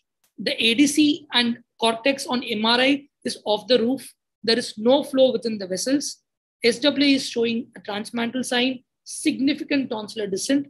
Is this a neuroemergency? Yes. If not for this child, but what about a transplant? So there are other indications. What about logistical issues? Are you going to withdraw support? But finally, the onus lies on proving that the brainstem is gone, and that would require come 2 neurologists to certify it's a brain death. But imaging do help. Imaging can help us saying that this might be non-salvageable. Do you want to proceed to the next step? Finally, value addition can come not just in diagnosis. Is this HIE going to be bad? Is this going to be intermediate? Is this going to be good? So the spectrum of changes on your diffusion also is important what day you're doing it. You do it at day 7, you won't get this. You do it at day 3, you will get this. So to use the ancillary modalities like EEG, And finally, simple things like tonsillar descent, optic nerve sheath prominence, even on a CT, makes all the difference. So I would thank you for giving me this opportunity. Again, acknowledge both the departments, radiology and pediatrics here. We have excellent communication. Rajendran sir is kind of a pillar of support. And finally, for the IAP and the association for giving me this opportunity to reach out to the PGs. Thank you so much.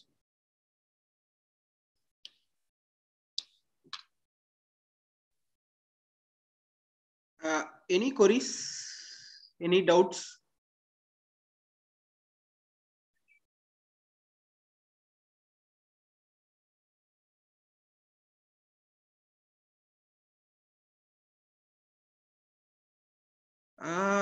I think so. It's already 7.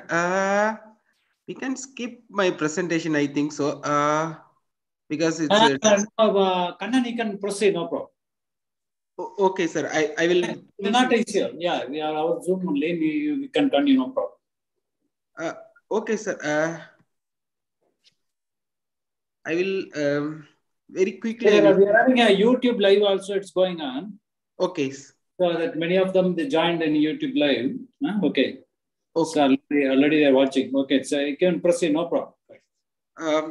Okay. I finished my pediatric radiology fellowship. I will give some ideas about a few newer concepts in pediatric neuroimaging. So, radiogenomics. What is radiogenomics? So, radio and gene. So, both things. So, from the image, we are trying to make the diagnosis of what is the possible gene cause it. So, that is how radiogenomics are working. What is radiomix? The radiomix means if you take one tumor, there will be a necrosis, there will be a hemorrhage, there will be a calcification, so many things there. So each pixel, they go into the data. From this data phase, use of artificial intelligence, machine learning, and statistical analysis, they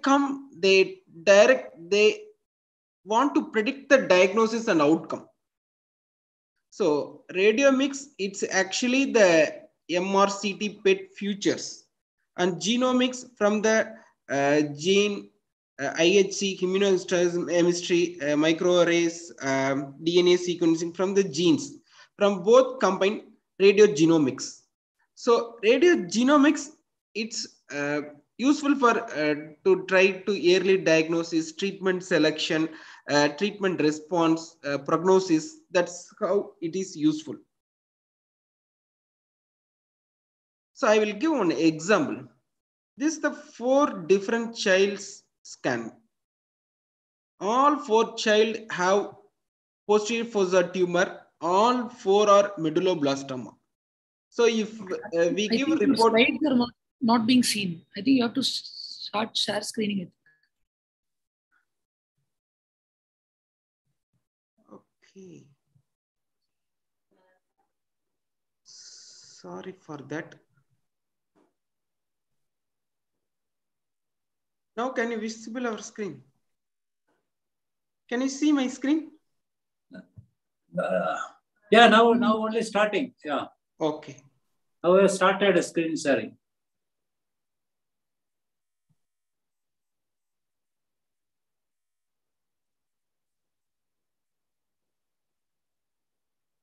So once again, radiogenomics means. Yeah, now visible. Yeah, you can proceed. Radiogenomics, it's radiology and gene. So from the radiological image, we are trying to make the diagnosis of gene. What is the possible gene behind that? What is the possible gene? So it's from the image we are trying to predict what is the genetic phenotype. So radiomics means if you take one tumor, it has so many components will be there. Necrosis, hemorrhage, calcification, size, so many things are there. From that MRCT or PET, that data phase, from that data phase, using the AI, artificial intelligence, machine learning, from the statistical analysis, we want to predict the diagnosis and outcome. So, nutshell, from radiomics, MRCT PET images, and clinical data, then genomics from all combined radiogenomics. So why it is useful? It's actually to early diagnose, to treatment selection, treatment response, and prognosis. It's very helpful. So I will give one example. These are 4 different childs. All have the medulloblastoma.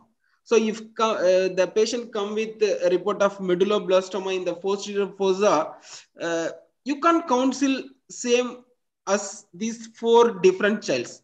Because if you take this location is CP angle, here it's adjacent to 4th ventricle. Here it is in the 4th ventricle, it's enhancing. This is not enhancing. So all are medulloblastoma only, but all medulloblastoma, it's not same. What is the difference? These actually the molecular subgroups of medulloma. The first group is Wnt group, this is sonic group, and this is group 3 medulloblastoma and group 4 medulloblastoma. From the imaging, we trying to make that molecular diagnosis. We won't be 100% all the time, but we will, from the data, all thing, we are some 70 to 80% we are good. So why it is important? If it is this Wnt group, this survival is very good. So you can counsel the patient according to that. The group 3 group, it's a very poor prognosis. So you need to counsel that way. So it's not just a medulloblastoma. After that, there are so many molecular subtypes are there. You need IHC for that, but you can predict that molecular subtype through the imaging. So that is where the radiogenomics playing the role. Not for prognosis alone. If you take sonic group, that has different pathway. This Wnt group, that has different pathway. So they are giving targeted therapy according to this, according to which pathway it's affecting, which pathway is not affecting. That's how this is working. So coming to next, this fetal MR. So fetal MR is another newer concept. It's not newer concept. We are using regularly. So this is very smooth brain. So this is the post-natal MR. It has a very smooth brain, lissencephaly. So here how these radiogenomics are working. So this is a 2 set of brain. Here this posterior is more smooth than anterior. Here anterior is more smooth. So here posterior is affected means that is LISI mutation. If anterior is affecting is DCX mutation. Why it is important? So if you don't have the conclusion, if you do it MR and you don't have the conclusion in this cortical malformation or inborn error metabolism, so what our neonatologist or genetic person will do, so we will do whole genome sequence. So it will cost around 25,000, but I will give the diagnose. It can be LIC mutation group, lissencephaly, LIC mutation group. So he will go particularly that group of gene mapping. So it will cost around 5,000. That's where this radiogenomics is useful in cortical malformation or the inborn error metabolisms. So these are the only group classification of lissencephaly. So according to that, LISI mutation, DCX mutation, ARX mutation, RELA mutation, there are so many things are there, but this is, I can advise them, I can request to our genetic person or pediatrician, sir, this patient has the lissencephaly. So you go for lissencephaly gene screening. Or he has lissencephaly posterior pachycardia. So go for LISI. He has anterior predominant, go for DCX. Like that, we can discuss. So this is the Borkovich, the great pediatric neurologist, and I under fellowship under him. So coming to this neocortex, so these neurons will be from the ventricle, from inside to outside. This is the ventricular zone, white matter neocortex. Through the glial fibers, it's migrate. So before that, we will give this classification like proliferation, migration abnormality, organization like this. So this is how the migration this goes from inner to out, from ventricle to cortex. You can actually see this MR in the fetal MR. So this is actually ventricular zone. This is a subventricular zone. This is a subplate, and this is the cortex. So these layers we can visualize the fetal MR. So this is the 25 weeks. So we need the atlas. So compare with the normal and abnormal things. We need train in that. We can use this atlas as a standard one. So why this fetal MR, it's important. We believe if the child has agenesis corpus callosum on antenatal ultrasound, if it is isolated antenatal corpus agenesis of corpus callosum, the child may have the good prognosis. If the child has associated cortical malformation, it may end up with seizure, and the prognosis will be different. So for that cortical malformation pickup, we need fetal MRs. So this is the migration abnormalities, gray matter, here the pachycardia, polymicrocardia, focal cortical dysplasia, lissencephaly, this we can pick it up. So another concept in this cortical malformation, it's not just organization, it's not just migration, it's not just a proliferation. So now they come with different group like tubulopathies, ciliopathies, dystroglycanopathies. So why it is important, I will explain. See, if the patient has dysplastic basal ganglia, dysplastic brainstem, so it will come in the group of tubulopathies. So the tubulopathies itself, it has a huge genes, it is there. So we can suggest you go for tubulopathy gene screening. Molar tooth malformation, Joubert syndrome, we all know it. So it is common ciliopathies. So dystroglycanopathies. So these are the brain malformation groups with specific protein abnormalities. PRO3, this is the overgrowth disorders, tubulin disorders, ciliopathies, and dystroglycanopathies. From that MR image, we can come to the conclusion. We can go advise this gene panel. If I give polymicrogyria, that can be the cause for the seizure. So why this polymicrogyria happen? So it can be due to PRO3 related overgrowth disorder. That's where the radiogenomics comes in the play.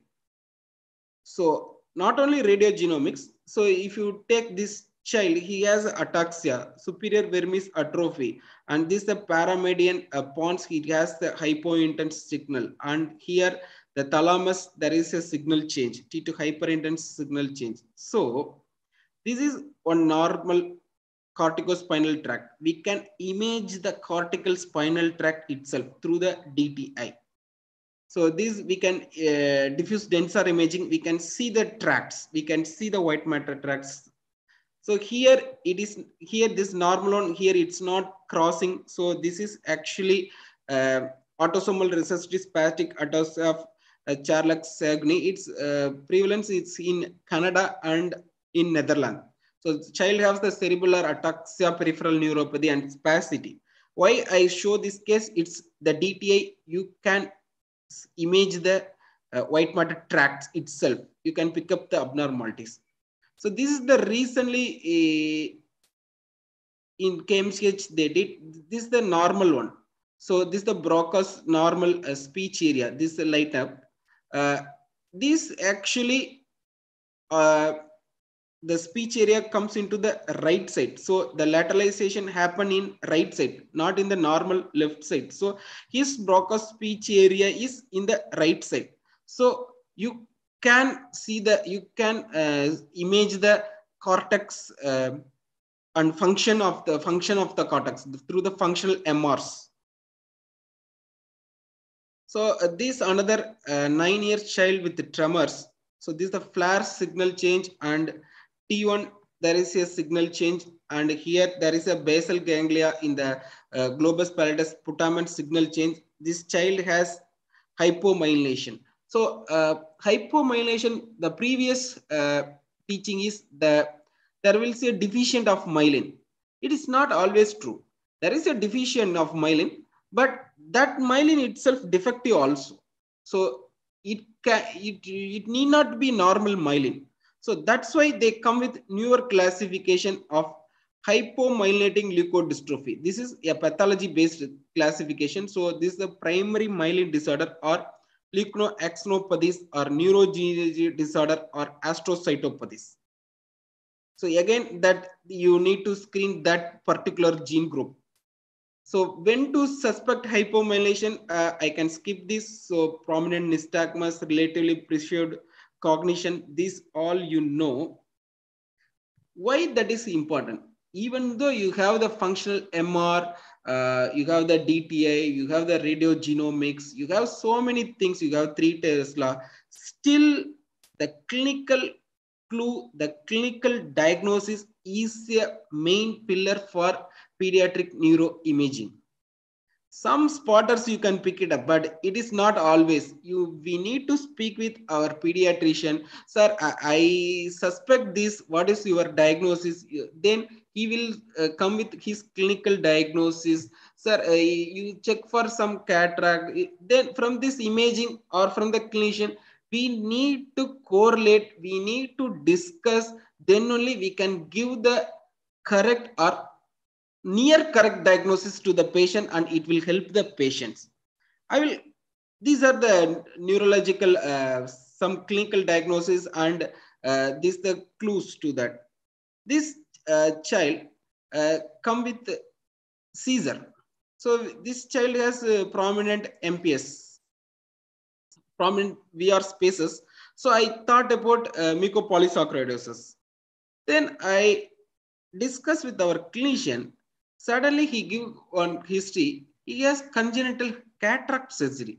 Then I just go and read about it. And so from that prominent VR spaces with this cataract surgery, it can be galactosemia and MPS, or can be lovis, or it can be trisomy abnormalities. Then I screen that kidney. He has some mild nephrolepties, nephrocalcinosis, that medullary nephrocalcinosis and osteoporosis. Then I gave the diagnosis. It's a oculocerebrorenal syndrome lovis. So that's how the pediatrician and this imaging specialist need to work together, because the pediatrics itself is an ocean. The radiologist won't know everything. So we need to discuss, sir, this can be the possible. So what is your clinical thing? So what can be, then you correlate and you need to give the diagnosis. We can't just correlate clinically. We need to discuss with pediatrician, then only we can come to the conclusion. The last part of this is about, we conducted a study in developmental delay with our PG. So we analyze 10-year case who are referred as developmental delay.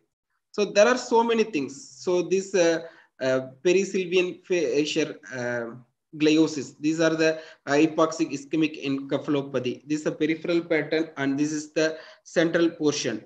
And here this posterior predominant signal change happen in hypoglycemia. And here the tonsillar herniation, Charry-1 malformation with hydrocephalus. And here the posterior fossa cyst with vermis rotation, Dandy-Walker malformation. So this actually cerebellar, pontocerebellar hypoplasia, PCH9, the tubulopathy comes here.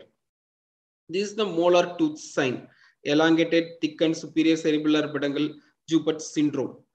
These cortical malformation, heterotopias, PMGs, polymicrogyrias. This is the polymicrogyria, pachygyria, focal cortical dysplasias. And the dark thalamus happen in Krapis disease. And here the prominent VR spaces happen in mucopolysaccharidosis. Here this anterior temporal cyst happen in cystic leukoencephalopathy without megalencephaly. and this is symmetrical optic atrophy with cerebellar signal change. It's mitochondrial disorders. Diffuse cerebral atrophy and diffuse cerebellar atrophy. So total 120 cases. The mostly it's a HAE pattern, but normal is 44. So 44% of MRs are normal, but the child has developmental delay. So that can't be normal.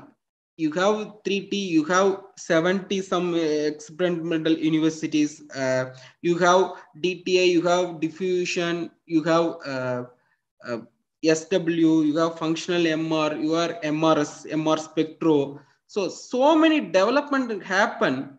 Still, our science is not evolving that much to 100% pick up the disease.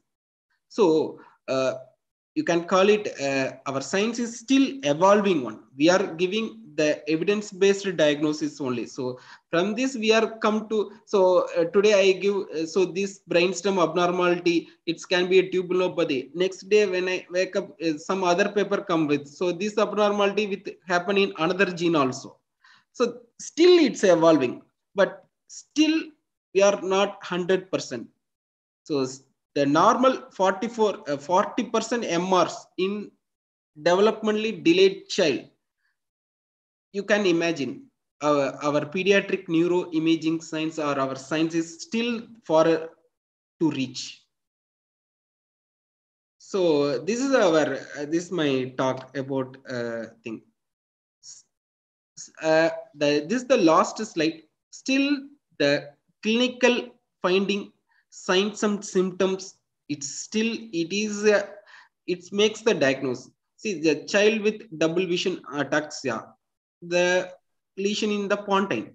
So this child has the hypopigmented macula and vomiting. So it's a subepidermal Jansel osteocytoma tuberosclerosis. He has impaired abscess and nystagmus. So the lesion is in the pineal gland.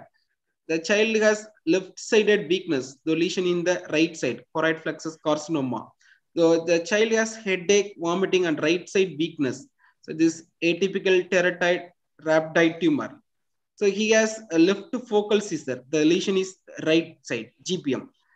Hearing loss, ataxia, ependymoma. The early morning vomiting, headache, double vision, juvenile pilocytic osteocytoma. So this is my end of my talk. So still the clinician,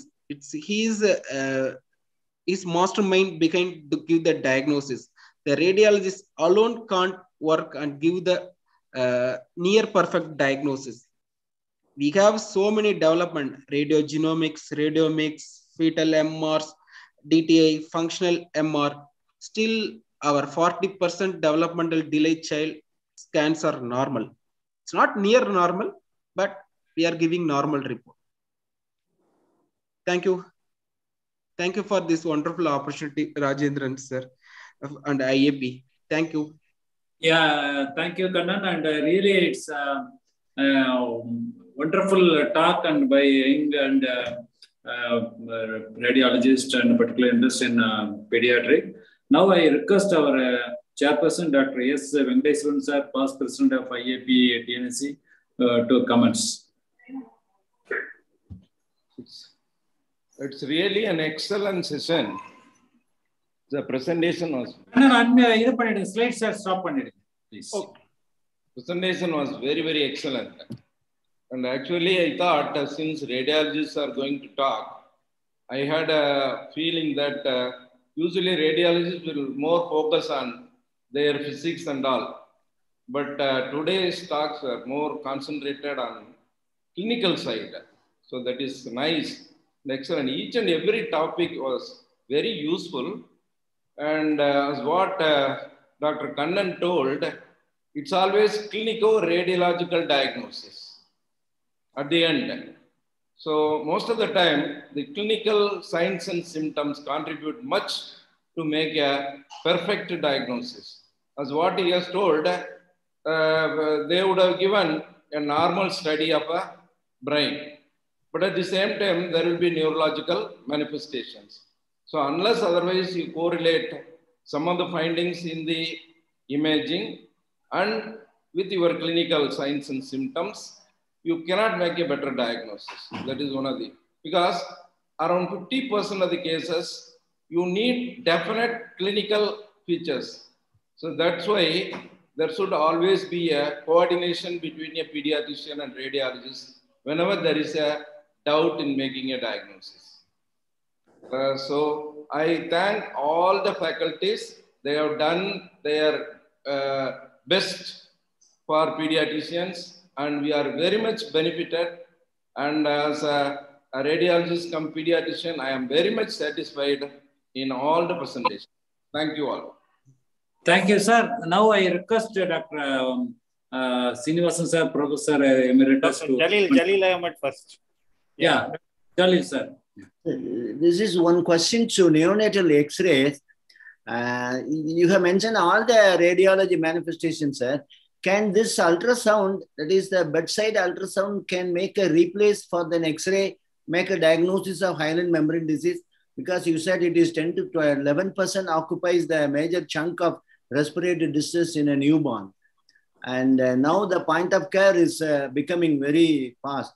So can it replace the X-ray with the ultrasound? That's what they say, sir. Recently, I listened to a talk by Dr. Gangai Muthu, this in Karthikeyan. Okay, you are also there, I think, that IAP Respiratory Karnataka. So they have done, and it has been published also. So they said that, right from infections and airway abnormalities, everything can be found out. And there is, because of the radiation hazard, they are thinking of replacing it. That's what today we had a meeting in Chennai, and Rainbow Chennai people had come, and 3 of them were giving a talk, and we said, so they're talking about the step with ultrasound facility in France. Okay, I said, actually we are learning so many unnecessary things in MBBS curriculum, but it's very important that this thing, ultrasonography and radio, this thing, is incorporated, because so much of biochemical knowledge and other things are driven into our mind, but we forget. But this is very important, and I think it should be incorporated in the undergraduate curriculum. That's what I made a comment. I hope you all agree, because we have been holding high posts in pediatrics platform, so you should convince the government to change the policies to include it in the curriculum. And it's easy to learn at a very young age. Yeah. Yeah, Dr. Rajesh is there. Can you comment, Dr. Jalil's Sir, I will tell him. Yeah, sir. Please, comment, please. Yeah, the ultrasound can replace there, but how much confidence you have with your radiologist. If I give the hyaline membrane disease in the ultrasound, if you are convinced, I am okay with that. Because papers are there. It takes time. It takes time, So initially, of course, there will be both will be necessary. Okay. But then, of course, gradually with confidence increasing, I think there will be a day when things will change. What I have observed, because getting the X-ray done and reporting and interpreting, it definitely to take 2 to 3 hours in an NICU. Whereas if there is a point of care, sometimes they don't even remember to get the X-ray. X-ray was taken, pneumoperitoneum was there, and pneumothorax was not there. Next day they are correcting the X-ray, but the patient will not be there. This has happened. Yeah, correct, sir. But what happened now? I need training. So I think you can't expect all the NICU to trained radiologists or trained neonatologists to pick up this ultrasound finding. That's a very important thing is training. If I think it's training, if everybody get training, maybe this ultrasound may be replacing X-ray. That maybe we can take it. That is what Dr. Professor. We are interpreting, very difficult data like calculating acid-base disturbances, etc. This is visual, so naturally it will be there in the brain, and they can easily learn, especially at a young age. So I think that should be brought in the curriculum, and there should be enough exposure to this thing. But then, of course, there was a technical glitch, because the government doesn't promote ultrasound machines and only few people are authorized to use ultrasound because of the sex discrimination and this thing, abortion. So that rule is there. Till then, of course, one cannot get access to ultrasound machines, especially handheld ultrasound machines. Thank you. Thank you, sir. Dr. Srinivasan, sir, any comments overall? I enjoyed thoroughly all the 5 speakers, and I have been posting my comments, and really you did full justice with adequate illustrations and excellent visuals explaining each and every aspect of it, and extremely well chosen faculty. And of course, all of us are satisfied with listening to you on a Sunday evening, and sumptuous feast for us. Thank you so much. Thank you. Jalil sir, Dr. Jalil sir, your comments. Rajendran, you have been doing wonderful for all these 3-4 years, and will continue to do that also in coming endeavors, because this is a very, very good teaching platform when compared to other states.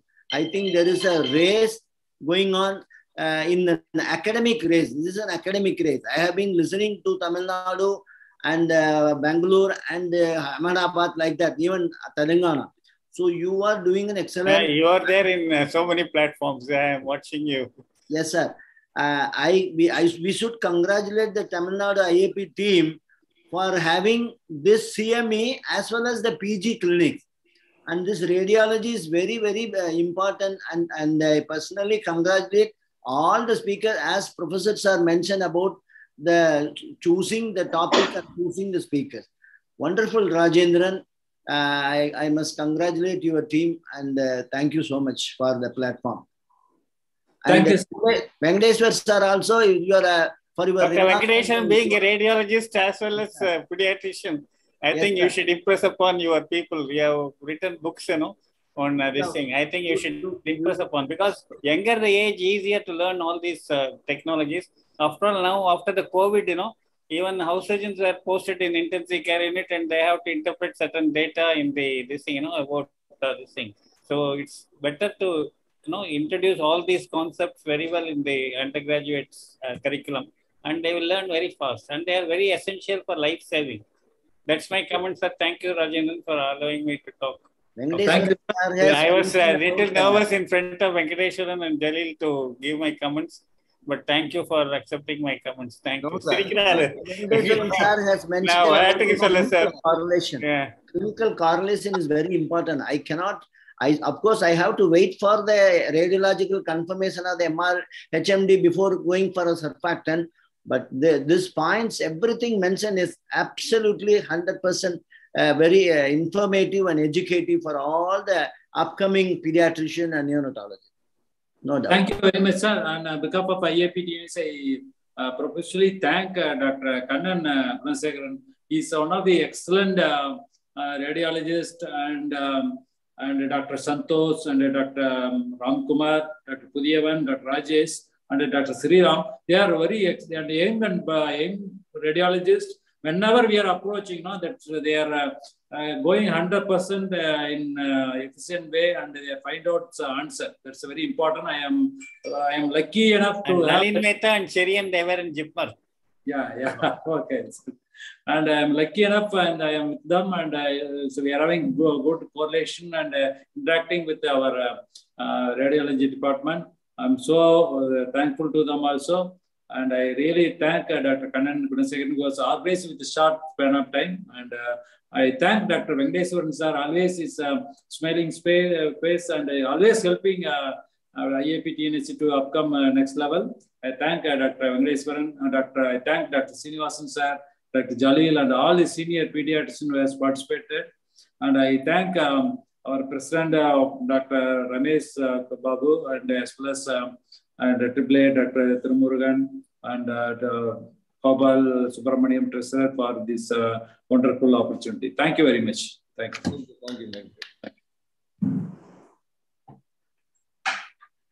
Thank you.